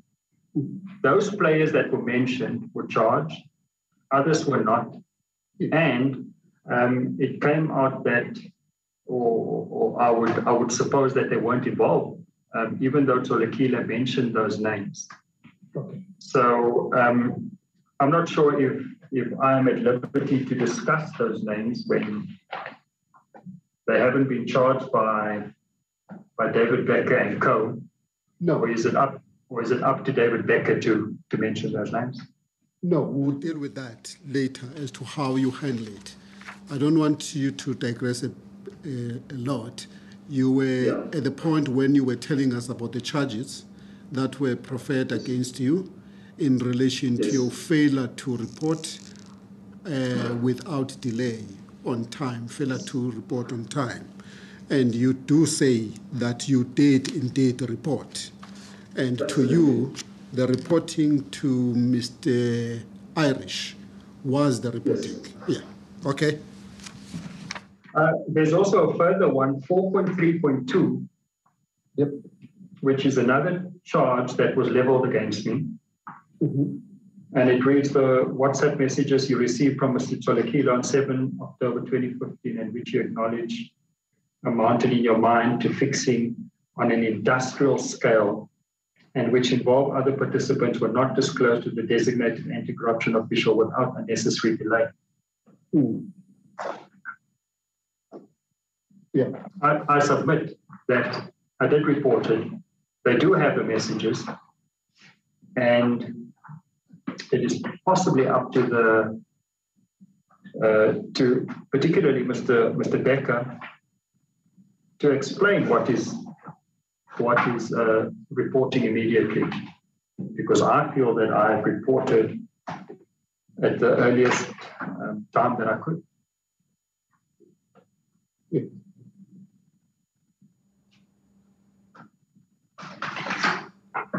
Yeah, you can proceed.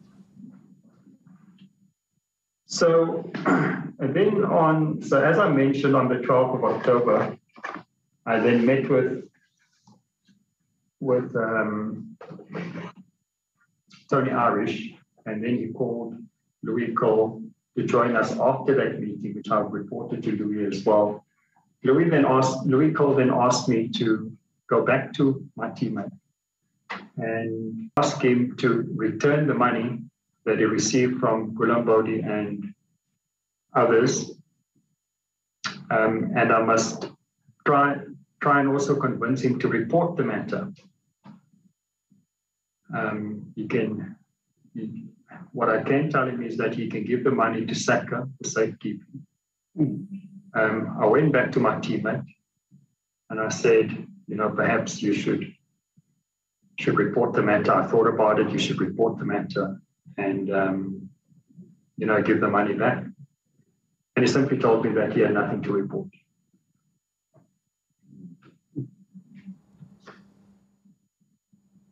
And then on the 4th of November,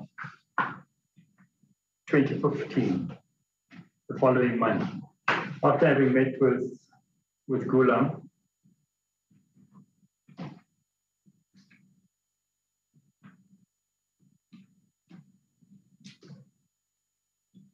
after I met with Gulam Bodi and the gentleman of Indian origin, who Bodi introduced as his friend, as well as overhearing some players talk before the game on the 4th T20 game against the Dolphins in Durban, I suspected that one of our Ram Slam T20 games were going to be fixed. Now, Louis Cole was in Durban at the stadium. And when we arrived at the stadium and going into the change room, I informed Louis that this game might be under threat. This is the situation. This is what's going to happen. This over. These players will be involved. And the game proceeded. It happened as I mentioned to him what was going to happen. And no intervention took place from Cricket South Africa or Louis Cole's side. And it beats me, as I mentioned in my affidavit, why a game that I had told them might be fixed was allowed to continue without intervention. And I maintain, as I have previously on social media with my posts, and now in my affidavit, that fixing took place in the T20 Ram Slam competition 2015-2016. And I deal with why I say so in my affidavit. Despite Cricket South Africa sending out communication saying that no fixing took place. And I understand that if fixing happens in a competition, it could be bad for sponsors, it could be bad for the brand itself, and it could also impact on future development. I know that Cricket South Africa were busy with the global T20 league at the time. So that could have a negative effect on it. And for the reasons that I set out, I maintain that fixing happened in the T20 Ram Slam competition. Now, on 20 September 2019, I also wrote on Twitter, and I mentioned the following, if I may. I said the 20th of September 2019, this was after my sanction expired. And I said, dear media, You failed to report and inform loyal cricket fans of the biggest sports corruption case in South Africa. What and who are you protecting? Criminal Gulambodi to be sentenced today in the Pretoria Commercial Crimes Court. He and his mates fixed matches in South Africa. Hashtag cover up or open up. Now, I have nothing against Gulambodi. And the reason why I wrote this is because I wanted to bring attention to what I know and what I want people to know, that match fixing, in my opinion, happened in that season. Despite Cricket South Africa. Mr. Petersen. Nothing happened. Mr. Petersen, can I just ask what probably is a stupid question? If you were to tell somebody about what match fixing is, can you just explain to me as a lay person the ingredients of match fixing? What happens? Okay. So match fixing, if you approach a player, and let's use bowling. You approach a player and you say, I want you in this specific over, let's call it the 8th over. I want you in the 8th over to concede more than 14 runs or 15 runs, because the bookies themselves will make a bet on that specific over that it will go for more than 14 or 15 runs. The player in question then, the bowler, would give a signal to someone within the ground to say the fix is on. Now that could be someone, the bowler tying his shoelace or changing his boots or whatever the case might be. That is a signal that is predetermined before the game. Now, when you say, I want you to concede, how does it happen? What do you say to the player must do or must not do in order for the player to have conceded? Conceded meaning his over must go for more than 14 runs. His 6 balls that he bowls must go for more than 14 runs. Now, you can either, obviously as a bowler, you're going to bowl bad deliveries, or you bowl a couple of wides and no balls, etc. To make sure that that over goes for more than 14 runs. You then get an amount, or the agreed amount, let's call it 100,000, 200, 300, 500,000 for that over. The bowler then gives a signal that either by changing boots or tying his shoelace or whatever the case might be, and the bookie or the person within the ground will know exactly that's how it will happen. And then it gives that bookie time to place bets on that specific over. And that is how fixing happens. Yeah.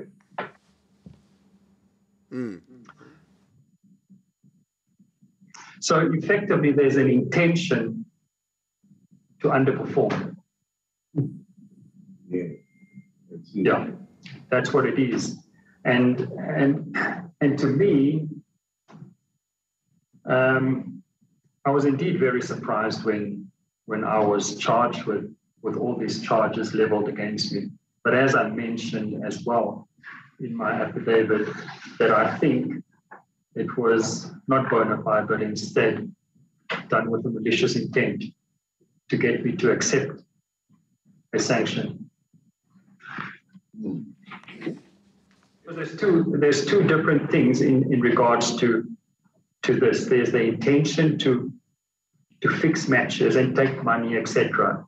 And then there's the reporting side, reporting late and that sort of stuff. Those are the things that I was charged with. Even though out in the media, I'm grouped amongst the guys who actually took money. And in some media articles, I was mentioned as a match fixer, which is completely incorrect. If you go to page 2 of the sanction agreement. I know that you are going to talk to this document.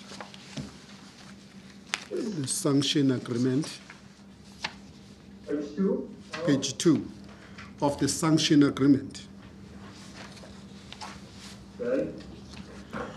There, although you were charged, the charges, according to the charge sheet, it was charge 1, charge 2, charge 3, charge 4. But here you admit, you seem to be admitting on charge 4, 5, 6, and 7. And it says, failing to disclose to the designated anti-corruption official without unnecessary delay full details of any approaches or invitations received by the participant to engage in corrupt conduct under this anti-corruption code. Why did you admit that? Just tell me which one are we referring to? Page 2 of the sanction agreement. Yes. Where it says, no, now therefore, in terms of Article 5.1.12 of the Code, the parties have agreed the following. 1, Petersen admits to the following charges under the Code. Are you there? So therefore, in terms of Article 5.1.12. Yes, I'm there, yeah. Yes. Charges 4, yes. It then says Petersen admits to the following charges. So if you strongly believe that you reported, there was no delay in your reporting, why then did you admit? This is, so if you look at my supplementary affidavit. Yeah. I've got your supplement. My supplementary affidavit deals with the meetings I have had with Gulam Bodhi and gentlemen with Indian origin, which turns out to be the bookies. Yeah. Those meetings weren't disclosed to the anti-corruption official immediately, and that's what I admit to. Okay. Okay. And in my affidavits, and in this specific affidavit to the Ombudsman, as well as my initial affidavit in the corruption investigation and my supplementary affidavit, I deal with why those weren't dealt with and the security issues relating to all of that in regards to me and my family. Okay. And that is what I agreed to in that.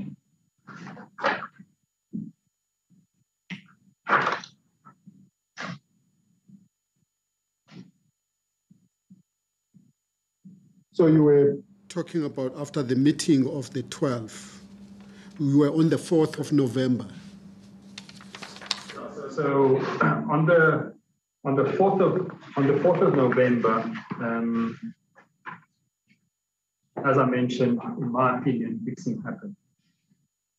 After the game, then I met with Bodhi. Yeah. When he persisted to meet with me, met with him outside the hotel that we stayed at. And he wanted to chat the next day. And I asked him, why is it so urgent? Why do you need to chat to me? And he said, business. And that's when I stopped contact with Bodhi, because I knew that Louis Cole told me that they're closing in on him. And on the 6th of November, I think it's the 6th of November, I speak under correction, the day of the Rand Slam between Lions and Titans in Potchefstroom. I was then told by Louis Cole that Bodhi has been served with papers. And quite ironically, in my interview with the anti-corruption officials, David Becker and Louis Cole, they did mention that Bodie informed the guys that were part of this ring that they must either delete communication because CSA is now on their tracks. And this was also confirmed by at least one player. I was never informed by Bodie of that. This player actually said, Gulam Bodie told us that you are the whistleblower, which means you, meaning Alviro Petersen. And all these things relate and goes back to when I was charged on the 12th of November. That shows that the charges brought against me were malicious. And they're absolutely, even in my media statement after I was charged, I deal with it in my statement. And I said the following: the charges follow a lengthy negotiating period between Alviro and Cricket South Africa, in which Alviro was offered a plea bargain. Whilst Alviro is willing to take responsibilities for his action over this period, although they were taken in good faith, under the circumstances at the time, he could not reach an agreement with Cricket South Africa because he believes the sanctions which would have been imposed were disproportionate to Alviro's action and do not take sufficient cognizance of the defences and mitigating circumstances put forward by Alviro. The charges brought by CSA are heavy-handed, in particular the charges relating to contriving to fix and otherwise improperly influencing or being party to a scheme in which attempts would be made to fix or otherwise improperly influence a match in the T20 Ram Slam series. And seeking to accepting or agreeing to accept a bribe or reward to fix or contrive to fix or influence improperly a match or matches in the 2015 Ram Slam T20 competition are without merit. And they are without merit. Yet I was charged publicly in trying to possibly humiliate me and prejudicing me financially, professionally. So, as I mentioned in my affidavit, that I maintain that match fixing took place in the 2015 Grand Slam T20 competition for the following reasons: because I reported the fix to Louis Cole before the game. I explained to him what will happen before the game, and it happened. Yet CSA made a public statement that fixing did not take place during the Ram Slam T20 competition and that they intercepted any fix.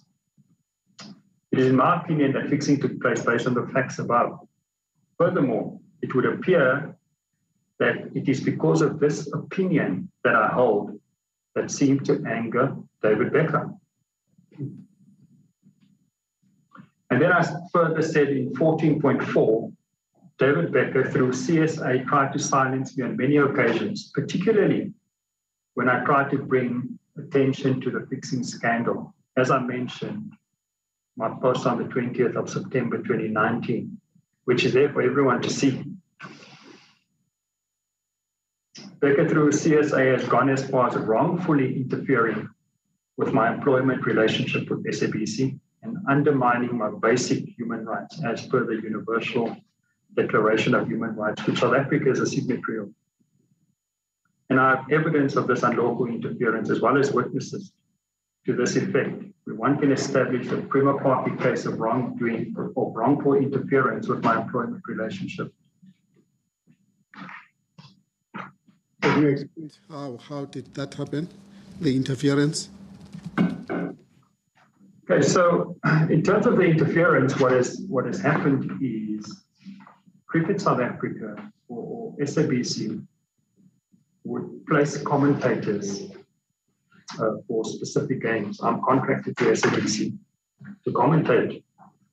You obviously earn as per the matches that you commentate on.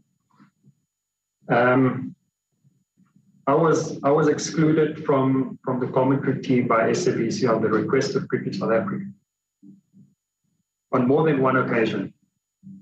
And this was confirmed by the former CEO.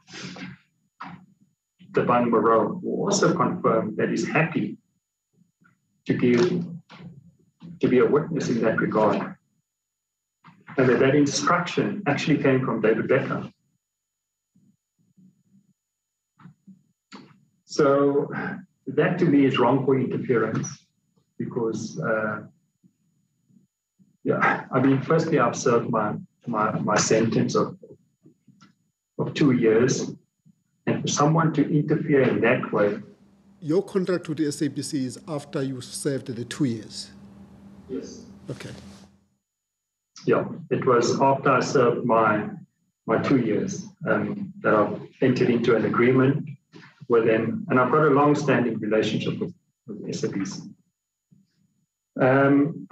So I've done many things in trying. The CEO, Mr. Moore, when he says he was instructed by Mr. Becker, he's the CEO. Did he tell you how does he act on the instructions of Mr. Becker? As I mentioned earlier in my submission, it's my opinion that, and from what I've known throughout this investigation, is that David Becker was in fact the one that led this investigation, and that people within Cricket South Africa did not quite know what was happening, apart from Arun Loga, who was the CEO at the time. So when this comes up, I think what Cricket South Africa have done, certainly Mr. Thabang Moreau, and I speak under correction, would probably have been to consult David Becker, who was the head of this investigation, and say, this is what's happening, what can we do? Or was it a case of David Becker actually getting in touch with Cricket South Africa and saying, this is the statements that Alviro made. We need to just cut him short. I don't know.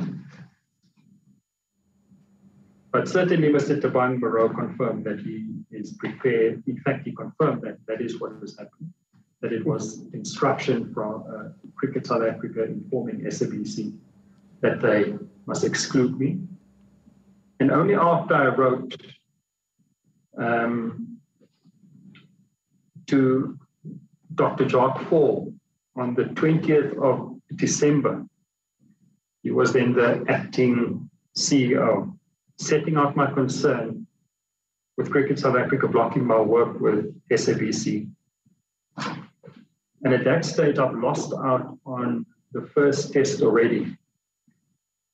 That would have started on the 26th of December because SABC needed to place their commentators. Then what I mentioned is, I said, all I want you to tell me that you have no objection to me commentating. So on the 23rd of December 2019 at 15:15, I received a WhatsApp message from Dr. Jacques Fall stating we have no objection. And after that, I started commentating on the next test match and subsequently the whole season. And it is my submission that Mr. Becker was a key role player in the blocking of my work and thereby adversely trying to impact my work and my livelihood.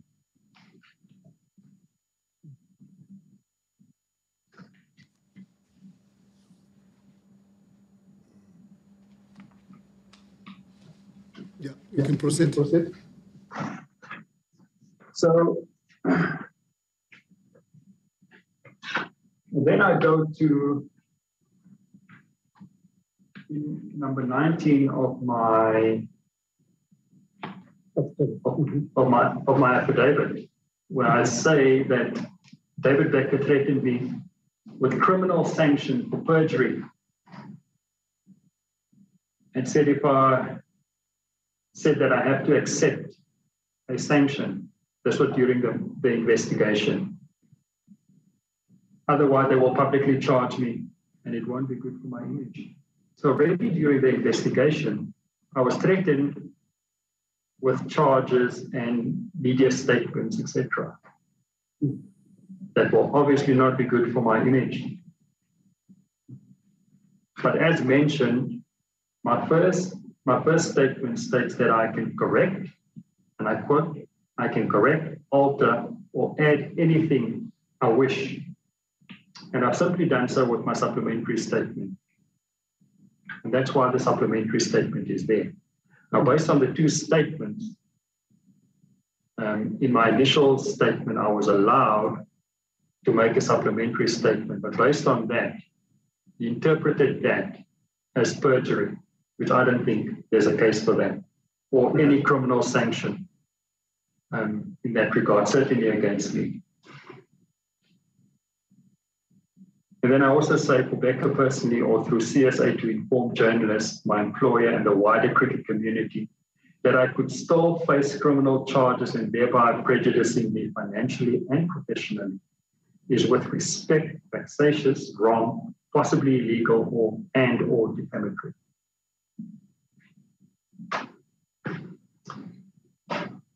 And in paragraph 20, I then say that in spite of my voluntary reporting that what I thought was match-fixing scam at the earliest opportunity, David Becker through Cricket South Africa went ahead and charged me on the 12th of November 2016. I was charged with multiple charges by CSA through their attorney, David Becker. And I believe the proffering of charges, especially the charges relating to fixing and contriving to fix any match or matches in the 2015-16 Ram Slam competition were not bona fide, but instead done with a malified and malicious intent in order to, one, reach a settlement in respect of the disciplinary process with me on terms unilaterally and unreasonably dictated by Becker and company, and two, to embarrass and irreparably prejudice me professionally, financially, and personally.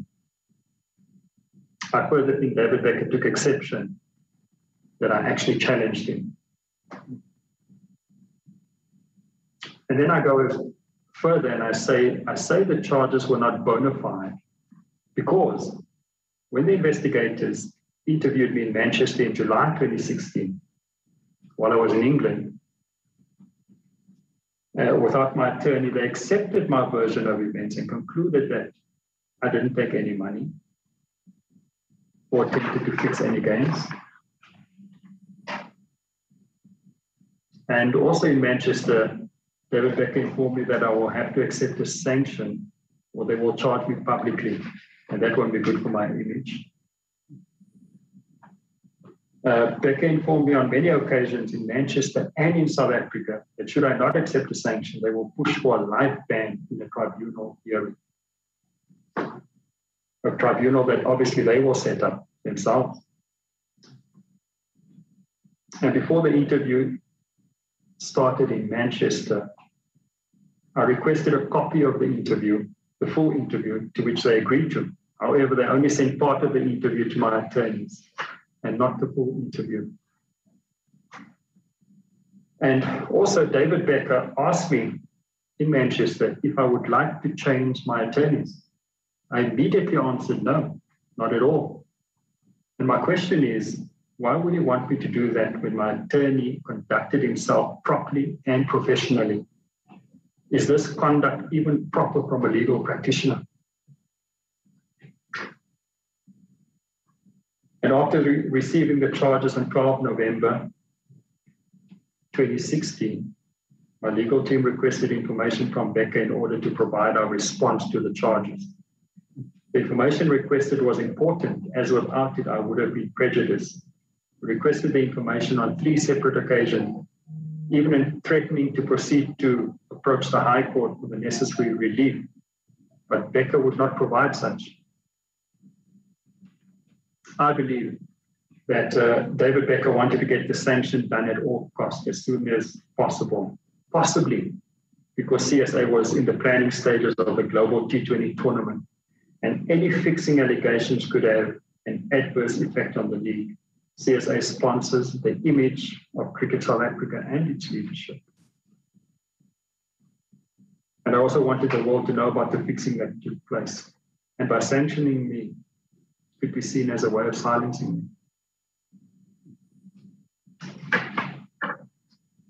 So you then say you eventually agreed to a 2-year sanction. Were you not represented at the time when you agreed to this 2-year sanction? I beg your pardon? You're not represented, legally represented. I was represented. So when we received the charges, I then had 2 attorneys and 2 advocates, one being a senior counsel. And my legal team then requested all this information because we needed to give a response within 14 days. We, in fact, when we didn't get any help from David Becker in particular, we have requested an extension so that in order that we can actually give a proper response. And I was afforded the extension, but I wasn't afforded the information that we needed in order to give the response. Also, when I was charged, we either requested to have a public hearing, which was denied.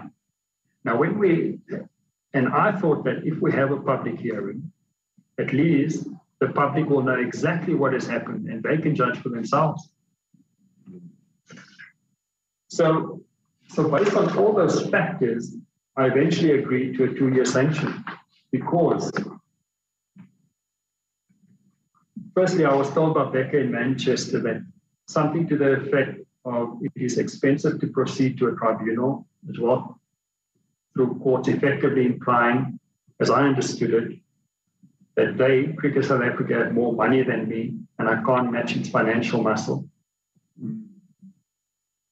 2, it became clear that Becker was out to tarnish my reputation and irreparably prejudice me professionally, financially, and personally, possibly because I had the audacity to challenge him and not let him have his way. 3, we were hoping for public hearings so that the public can know what transpired. But Becker informed my attorney that the hearing will not be public hearings and that they would set up the tribunal. I simply did not trust them, and I would not want to appear before a tribunal that might have been a kangaroo court, where the damage to my career and life could have been irreparable. My legal team, as I mentioned earlier, my legal team consisted of 2 advocates, one being a senior counsel and 2 attorneys. You can imagine this cost a lot of money, and my legal bill would have run well into the millions in terms of proceeding through tribunals and then courts, etc. SACA agreed initially to cover my legal bill, but when I was ready to challenge Cricket South Africa, they informed me that they will only cover 50,000 Rand. Now, 50,000 Rand could possibly cover the legal fees for 1 day of work for a 4-man strong legal team, one being a senior counsel, as I mentioned. Haroon Logat, this is another reason why I've accepted it. Haroon Logat, then Cricket South Africa CEO, agreed that he will incorporate me back into the CSA structures after 12 months. This obviously didn't happen. And then also, the 6th point that I make, the charges would be of a reporting and not corruption-related nature. On this score, it would appear that David Becker, through Cricket South Africa, tried their very best to ensure that I was grouped with those who accepted money from bookies and voting.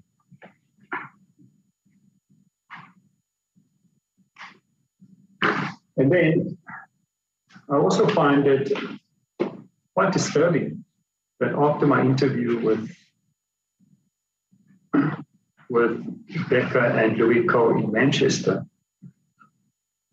that they wanted me to accept a ban of 7 years, I think, which I refused to take. They then offered to reduce it to 4 years and then 3 years. When I rejected the 3 years, I think that's when they charged me.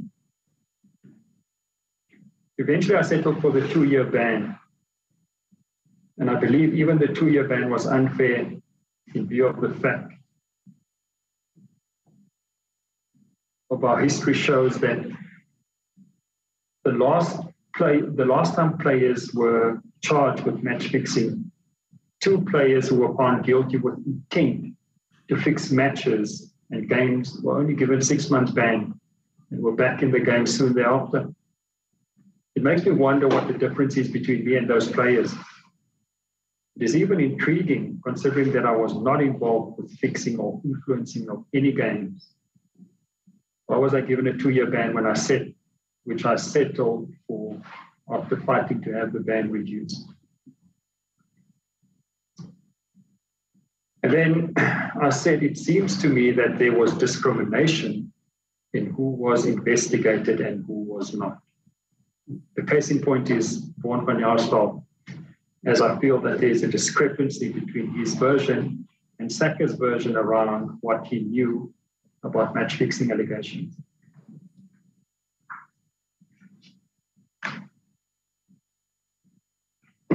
So I say this because on the 8th of August 2020, last year, Vaughan said in a Times Live interview, and I quote, "At the Africa Cup T20 game in Potch, Gulam approached me on the Saturday morning. I met him that night," which means the Saturday night, "played on the Sunday and drove back on the bus from where I called Saka and spoke to Andrew Brits." So, Mr. Andrew Britsky, is it not the same position that was occupied by Mr. Irish? By Mr. Mr. Irish. You remember you reported to Mr. Tony Irish. Both of them worked for Saka at the time. Tony Irish was the CEO. Andrew Breska was the legal advisor. I speak under correction. Okay. But both of them worked for Saka at the same time. So that was on the 8th of August, 2020. On the 9th, my interaction with a family member of Vaughan on Twitter, I said, it appears he was treated differently to others based on the facts. Do you have any idea why that is? And she replied, maybe because he was a witness and told them immediately and not waited or took the money. So immediately here, remember earlier you asked me, what is immediately in terms of reporting? So immediately here is what? Gulam Bodi approached me on Saturday morning. Vaughan, according to his statement, reported the Sunday evening. So there's no difference to my reporting on when I got confirmation on the 8th, reported on the 8th. In fact, I reported before him. I was charged. And then further on, Andrew Breska said in an interview with SABC, I think that, and I quote, Vaughan called Saka via telephone one morning, while Vaughan said he phoned the evening of Sunday. So someone is, there's some discrepancy there. The issues are as follow. By Vaughan's own account, he did not report immediately. If you compare immediately to my reporting and where I was charged. 2, was Vaughan offered money? Because this family member said, maybe he was a witness and told them immediately and not waited or took the money. What money is she referring to?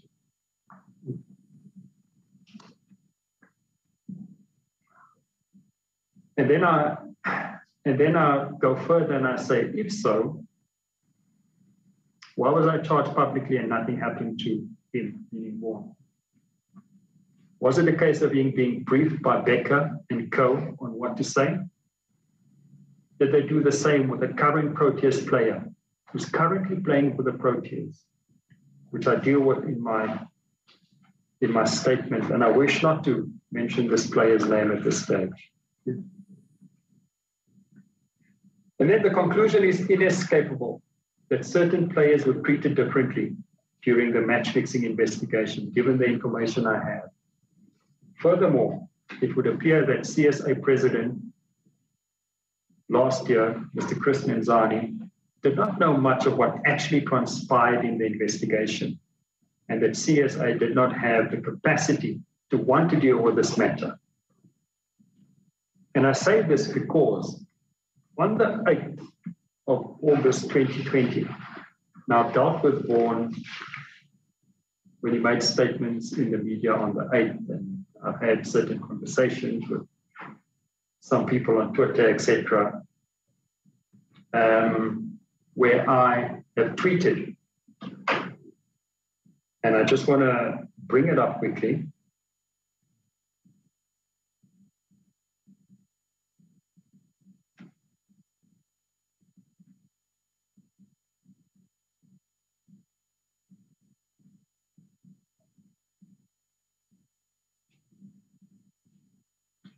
So I have tweeted, breaking, exclamation marks, new evidence came to light that will show that the investigation appeared to be biased. Official CSA, I will give you until 10 o'clock today to get in touch with me, or I will present evidence publicly. And the reason why I made that threat is this, because every time I try to bring these things up and effectively say, let's have a conversation, because the media don't want to listen to it, some within the media. Cricket South Africa certainly don't want to listen to it. No one wants to listen to it. And it's about bringing this up and say, can we delve into this matter? Can we talk about what really transpired? And that was the reason. Cricket South Africa also sent out a statement where they said Cricket South Africa respond to attacks on the integrity of the match fixing investigation and allegations of unfairness and bias. And there I said, I've got evidence of it. And the evidence was in relation to Vaughan and what was said, etc. I then I sent that tweet to the president of Cricket South Africa, Mr. Chris Ntsebeza, at 9:27. And I said, for your information, I tweeted this earlier, but will hold on to the information until you advise me further. He replied and he said, in fact, sorry, on this 06:48, the morning of the 8th, I said, good morning, Mr. President, breaking. New evidence came to light that will show that the investigation appeared to be biased. What do you want me to do with this? Regards, Alviro. He said, keep it until I advise you. Please protect it. I then said, that was at 9:01. At 9:02, I said, okay, I will do so.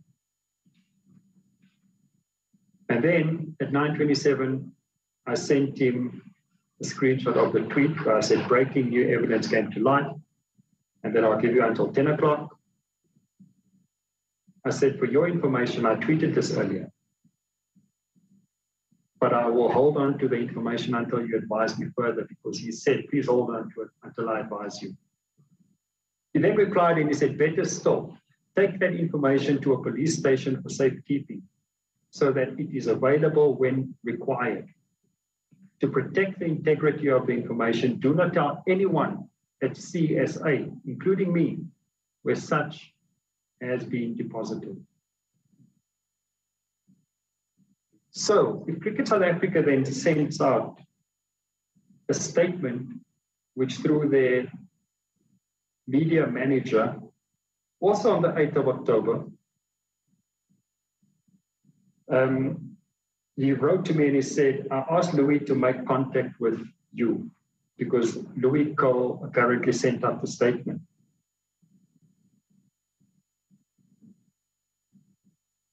And he also said the chair of the Transformation Committee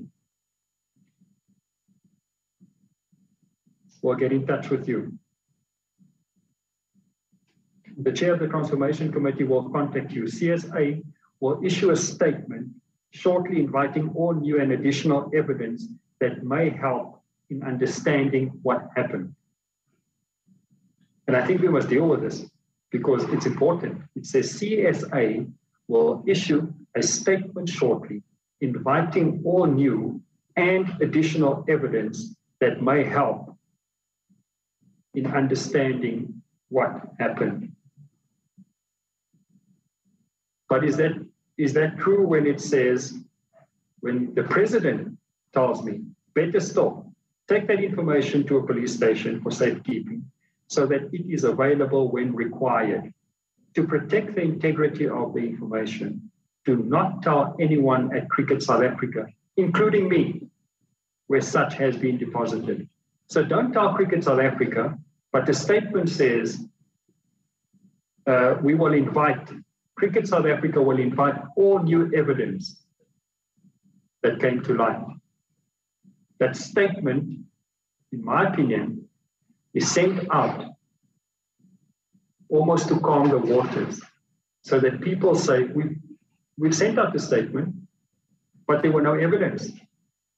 Because the president told me to not inform Cricket South Africa or anyone about the statement. This is the sort of stuff that we've been dealing with when it comes to Cricket South Africa. And this doesn't help the cause to get Cricket South Africa back where it should be. It certainly doesn't.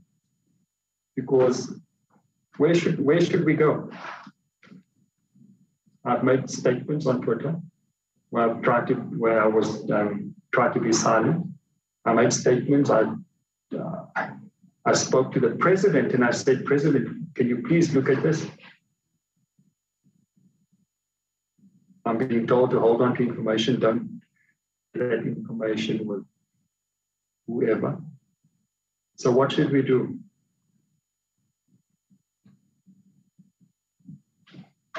And then in my affidavit at 31, that's why I say that Cricket South Africa did not have the capacity to want to deal with this matter. I don't think they wanted to deal with this matter. And that's my reason for it. In 32, in conclusion, I said I've taken responsibility for my conduct. I've served my time, despite my belief that other investigators would have come to a different conclusion and would have not charged me. Be that as it may, I do believe that the spreading of falsehood and interfering with my employment relationship with my employer, thereby hoping to tarnish my reputation and prejudicing me financially and professionally, is a form of further sanctions against me, as well as an attempt to silence me, which is unjustifiable and wrong.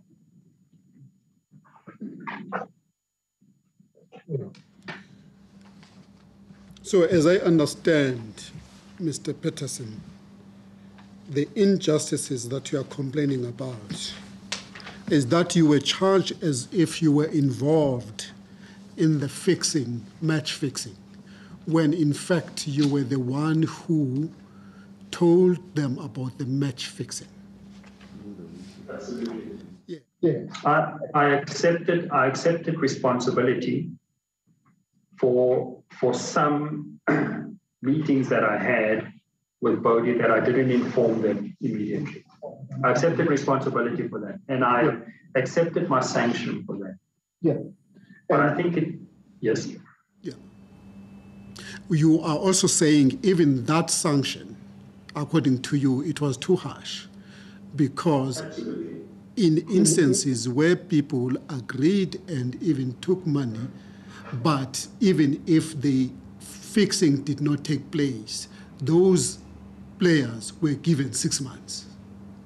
Yes, there was an intention to fix. Yeah. Where there's an intention to fix, an intention to have to commit a crime, they were given 6 months.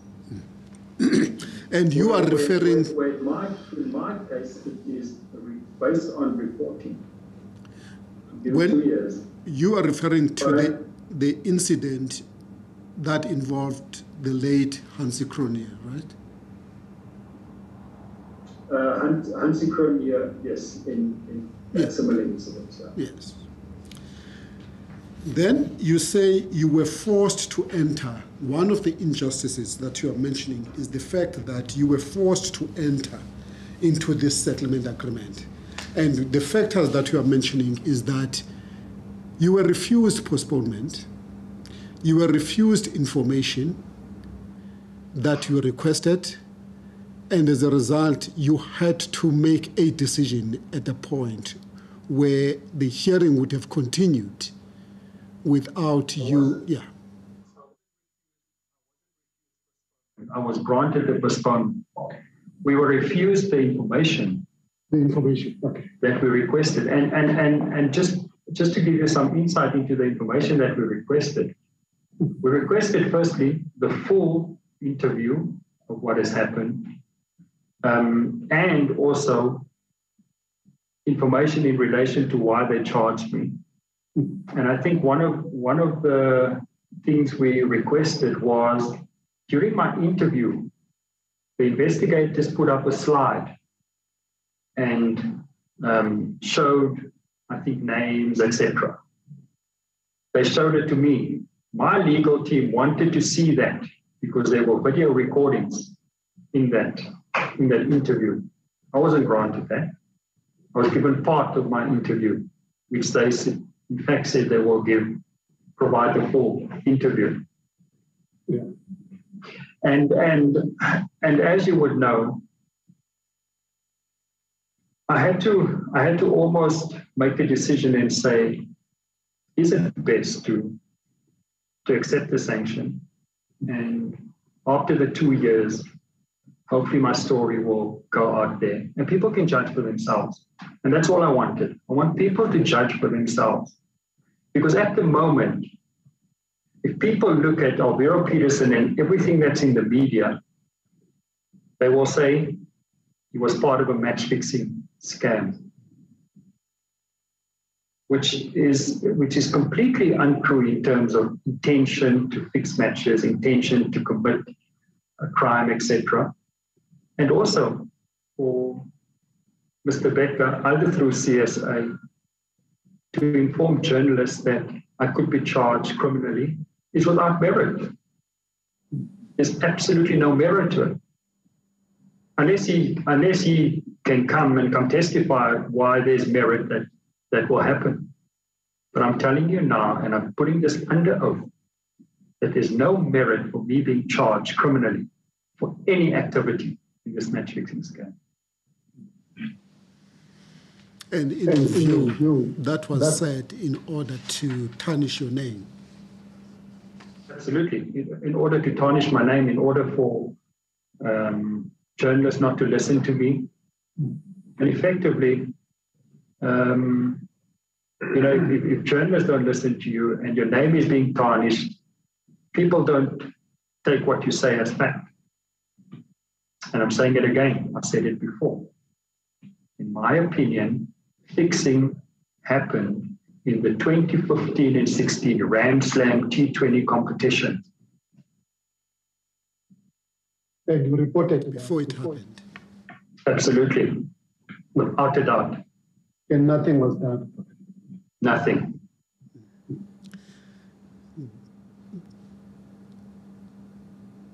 Tell me, if something was done about that information, is it your view that the fixing would not have happened? What is it that they were supposed to do to stop the fixing from happening? Well, so there's a few things in this regard. Firstly, by Vaughan on the household own account, in September 2015, he reported. I reported in October. On the 4th of November, that is when the supposed fix happened in that game.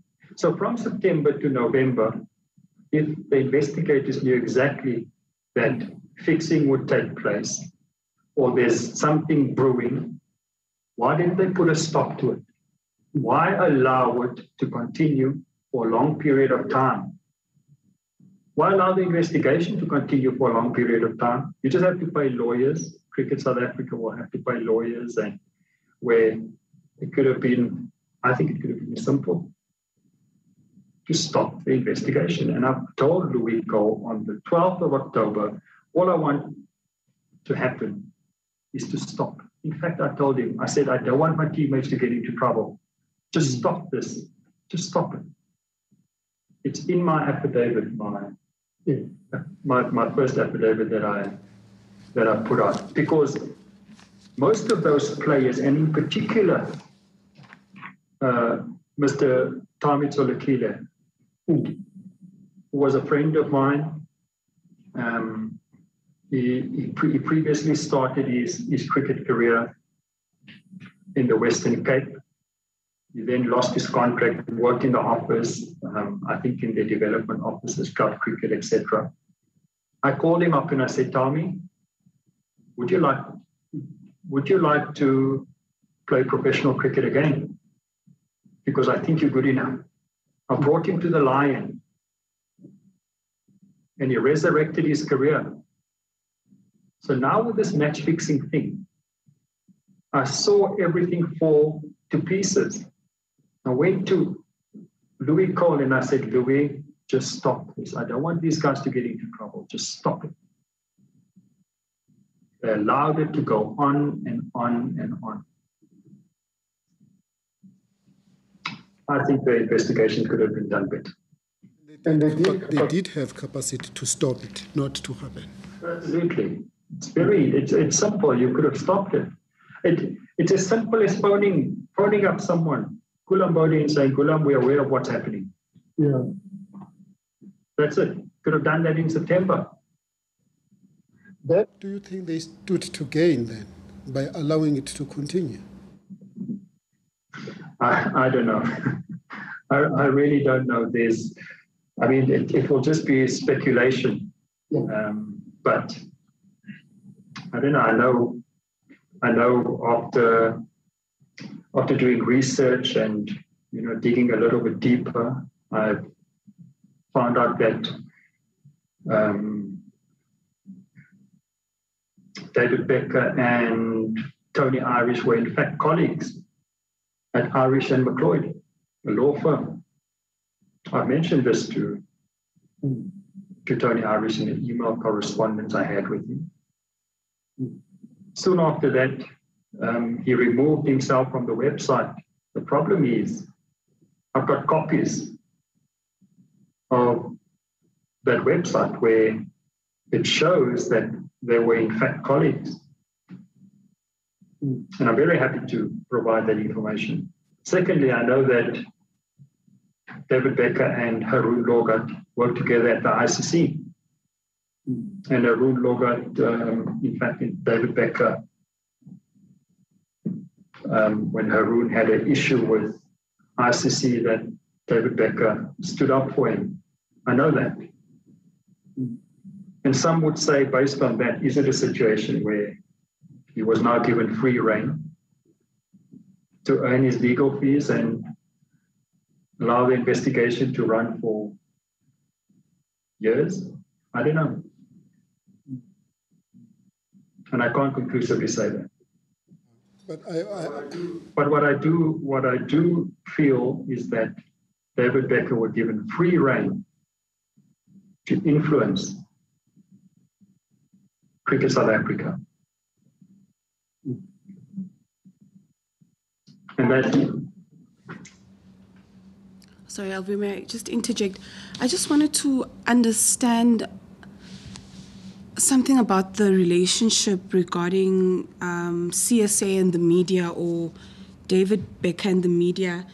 In your testimony, or rather in your affidavit, in paragraph 16, you say that David Becker has gone as far as informing some journalists and my employer, either directly or through CSA, that I will or could be criminally charged and you further then just speak about how CSA appeared to give journalists and the media the impression that you could not be trusted and so forth.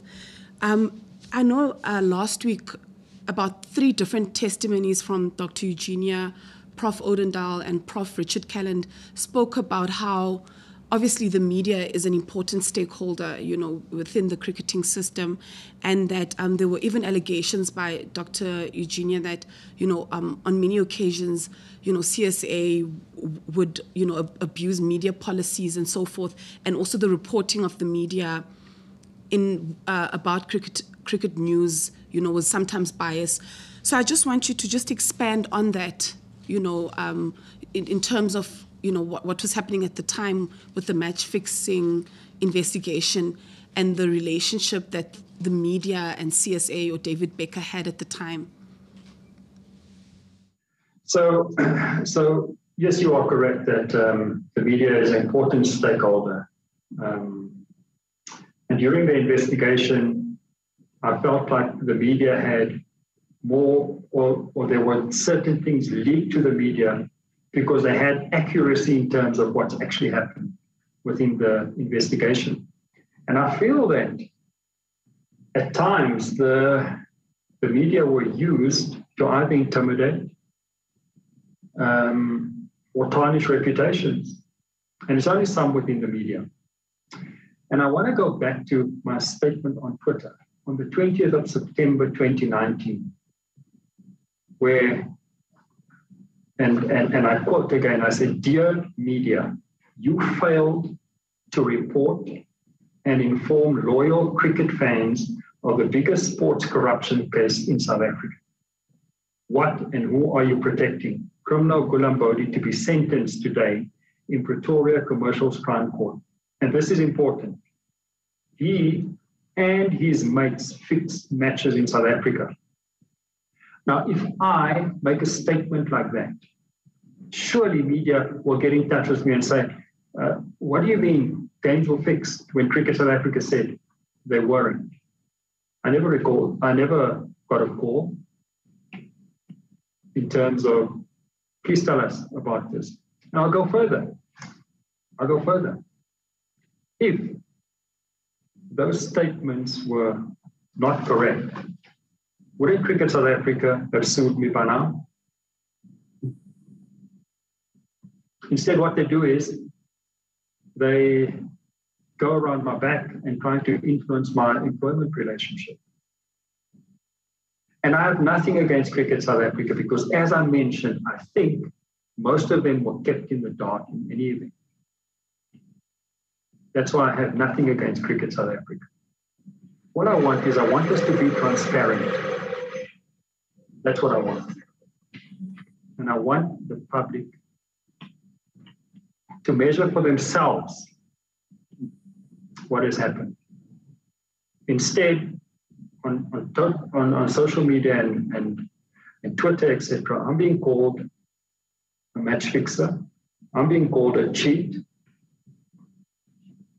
where evidence of that is not forthcoming.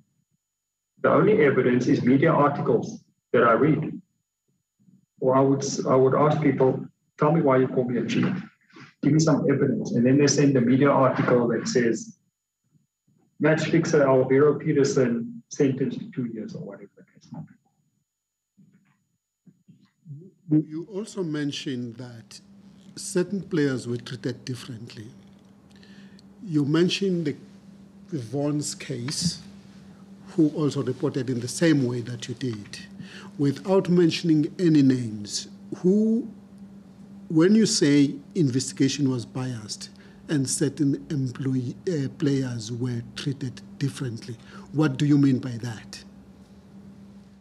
Well, certainly in terms of the Vaughan van Jaarsveld case, and I believe certain players were actually briefed by the investigation, by the investigators. And I think as you mentioned, I think it will be unfair to mention players' names at this stage because they're active he's an active international player.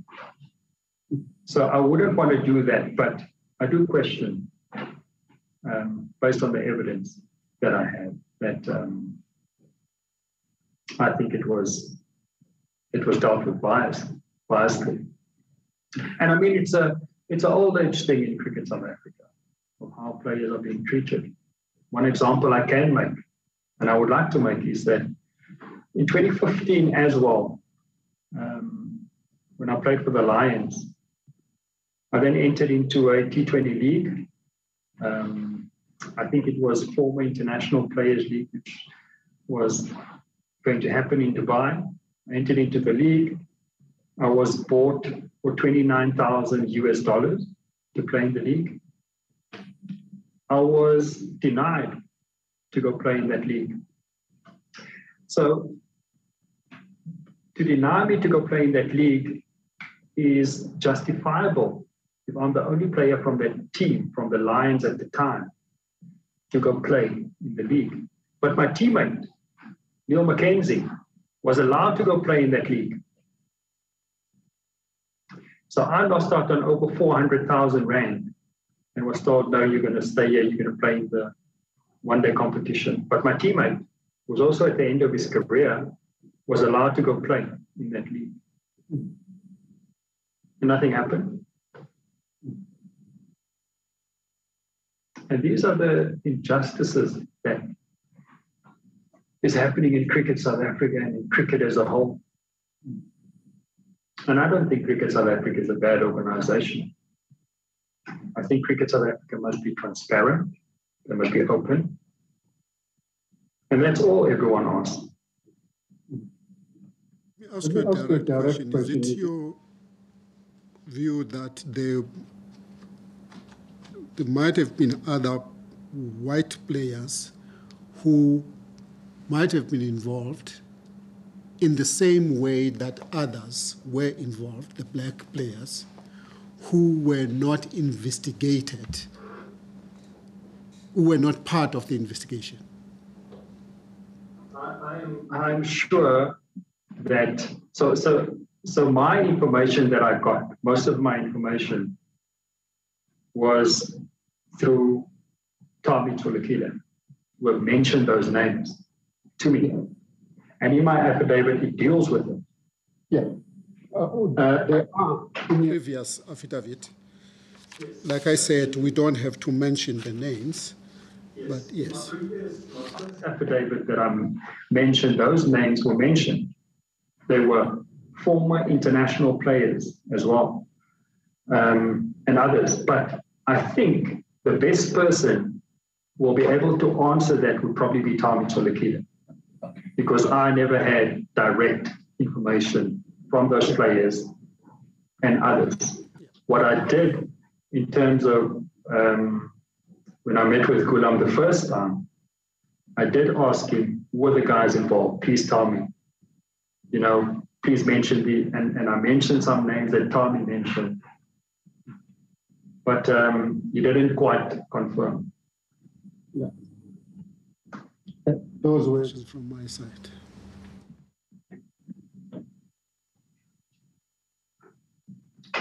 Now, Mr. Petersen, given the processes that you have engaged in this entire saga. Excuse me. I'm just struggling to hear you. Come again? I was just struggling to hear you. Oh yes. Maybe the mask also masked my voice. Yeah. Now, I was saying, given the various engagements we have had with CSA in pursuit of all these goings-on that affected you, what would be your expectations from a process such as this SJN project? Well, for me, it's more about the bigger picture. I think it's important that we get cricket back on track. That's the important thing. And if we look at the personal cost of what this is meant for me, it is huge. You know, to walk around and be called a criminal and be called a cheat, etc. It's firstly not nice, and secondly, I don't think there's justification for that. But then again, the people that are doing it, you can understand why they're doing it, because there's a narrative in the media that was that is being perpetuated with this continuous thing of grouping me with players who I know have accepted money in relation to this match fixing scam. And I personally think that's wrong.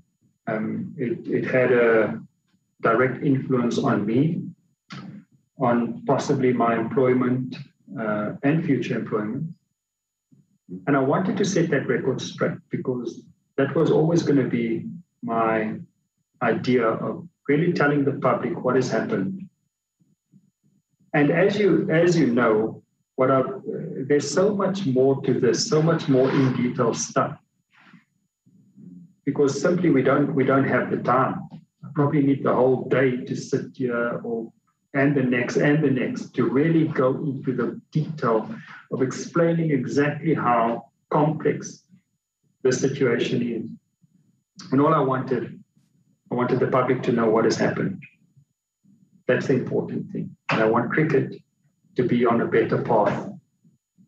Because tomorrow the boy in Soweto or Calvindale or Kailicha or wherever that might be 8 years old now, the same age I was back then in Port Elizabeth, now Kabeja. I want that boy to have confidence in the system, knowing that it's not about the color of his skin, but it's about what he can contribute as a human being, first of all. And secondly, what he can contribute in showing off his skill there without being discriminated against, purely because of where he comes from and what he looks like. We need to have that understanding that that's what we want to do. That's what cricket needs. Cricket doesn't need politics. Cricket don't need a media that compromise some people and support and lift others up. Cricket need honesty. Cricket need people that will go out there and be united, because that's what sport does. It unites everyone. But it can't be a situation where it breaks us down. And that's what it is. I know where I come from. I come from a family, single mom, that lived in a garage.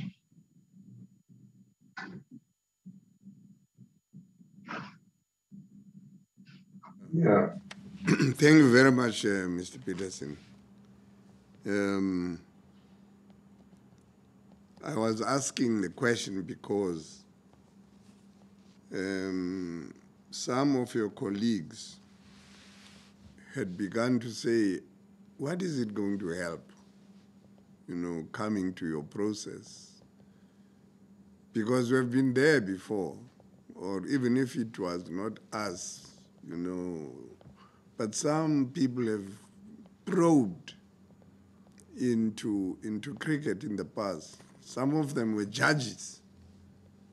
They mentioned Judge Nicholson and all the other judges who have been involved with looking at cricket for the last 30 years, because people had their hopes raised when, in 1991, cricket was united. There was no longer, in the view of many people, going to be a sporting code named cricket, being for coloreds, for black people, for whites, for Indians. We are now going to have one cricket. and that cricket would be non-discriminatory on any basis, especially on racial bases. But it looks like this project has had to be put on the road because there were people like you who would be prepared to come and say, no, not everything is as it should be.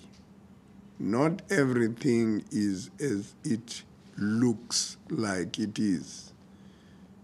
There is so much to this that meets the eye, and the only way to do it is to confront it head on, speak the truth about where things are at, and hopefully to get those, about whom certain things are said, to realize that there is, as you say, there is no politicking that is aimed at.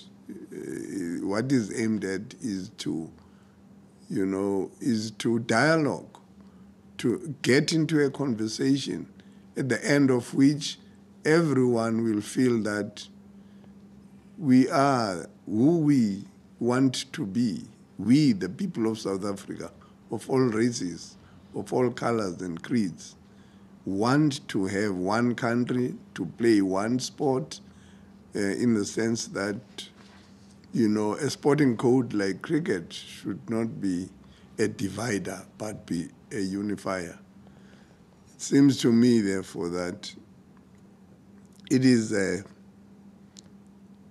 it's something that we should do, and we are doing so, to encourage people like you to come forward and let us have the benefit of your own pain, and hopefully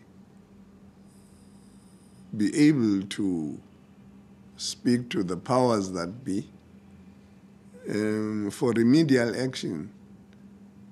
But even if we don't go that far, it seems to me creating a platform such as this one has assisted, and I hope it has assisted you and others to have a place where they can feel that they are being listened to. Because it's one thing to go to those who are in the levers of power and talking to them, and you get out of that conversation feeling that you are not being listened to. Or even if people were listening, they were not hearing you. And I would hope that we have not only listened to you, we have heard you, and that we would be able to convey to Cricket South Africa, the essence of what your genuine feelings are. Cricket must be right. Cricket must be a sporting code that accepts everyone. Your children, somebody else's children, my children, irrespective of our colors or creeds. So I thank you very much for having availed yourself to come and speak to us. Thank you. Mr. Chair, just also from my side, I want to thank you guys for the opportunity to share my story. And I also want to thank Cricket South Africa, and in particular, Dr. Eugenia, for setting this up. I know, she takes a lot of flack from media and people that didn't want this process to continue or to happen. But it is indeed an opportunity for people to engage publicly so that the public know what has happened. And those players, particularly the players at the Lions who know me, will know that I fought the system, but I fought for them as well. And it wasn't about being popular, but it was about following my heart and understanding where people come from, you know, and their backgrounds and their journeys. And that led us to play 8 players of color at a time, where people said, "Are you mad? Are you crazy? You'll lose. You can't do this." But we ended up being very successful. We ended up playing 3 Champions Leagues in 4 years. We ended up winning trophies. We ended up producing pro-tier players. And I'm proud about that. And I think Mr. Chris Nzani, the president, has made mention of that specific period at Lions cricket, where we've actually played 8 players of color, more than what the stipulated amount was. And yet we've won trophies and we produced players. But in terms of other players coming forward and giving their version and openly sharing, I think there might be a situation where some will not come forward, unfortunately. And the reason for that is there might be lots of reasons. One, to protect the income, to protect the jobs within cricket, and that they're not prepared to be scrutinized. And to those guys who are prepared to come up and say, "This is my experience," I believe history will judge us, and it will judge us fairly. And that is important. At somewhere in the future, hopefully, we could have made a small difference. And then, lastly, Cricket South Africa, because ultimately, the Board of Cricket South Africa and the leaders of Cricket South Africa will have to decide if they want to implement any recommendations that you and others will give them. In the past, the Nicholson report, clearly it wasn't implemented, and I hope this time around they will have the courage to implement these things. And lastly, to the media, all we ask for is fairness. Treat us fair, treat everyone fair. And that's the important thing. We need to get cricket back on track. Thank you. You're welcome. Thanks very much, Mr. Petersen. Well, we are just about at 12:25. We should have taken a lunch hour between 12 and 1 o'clock. May I propose that we adjourn and take the 1 hour for lunch, and that we resume the proceedings at 1:30, 13:30. We are adjourned. Thanks very much, Mr. Petersen.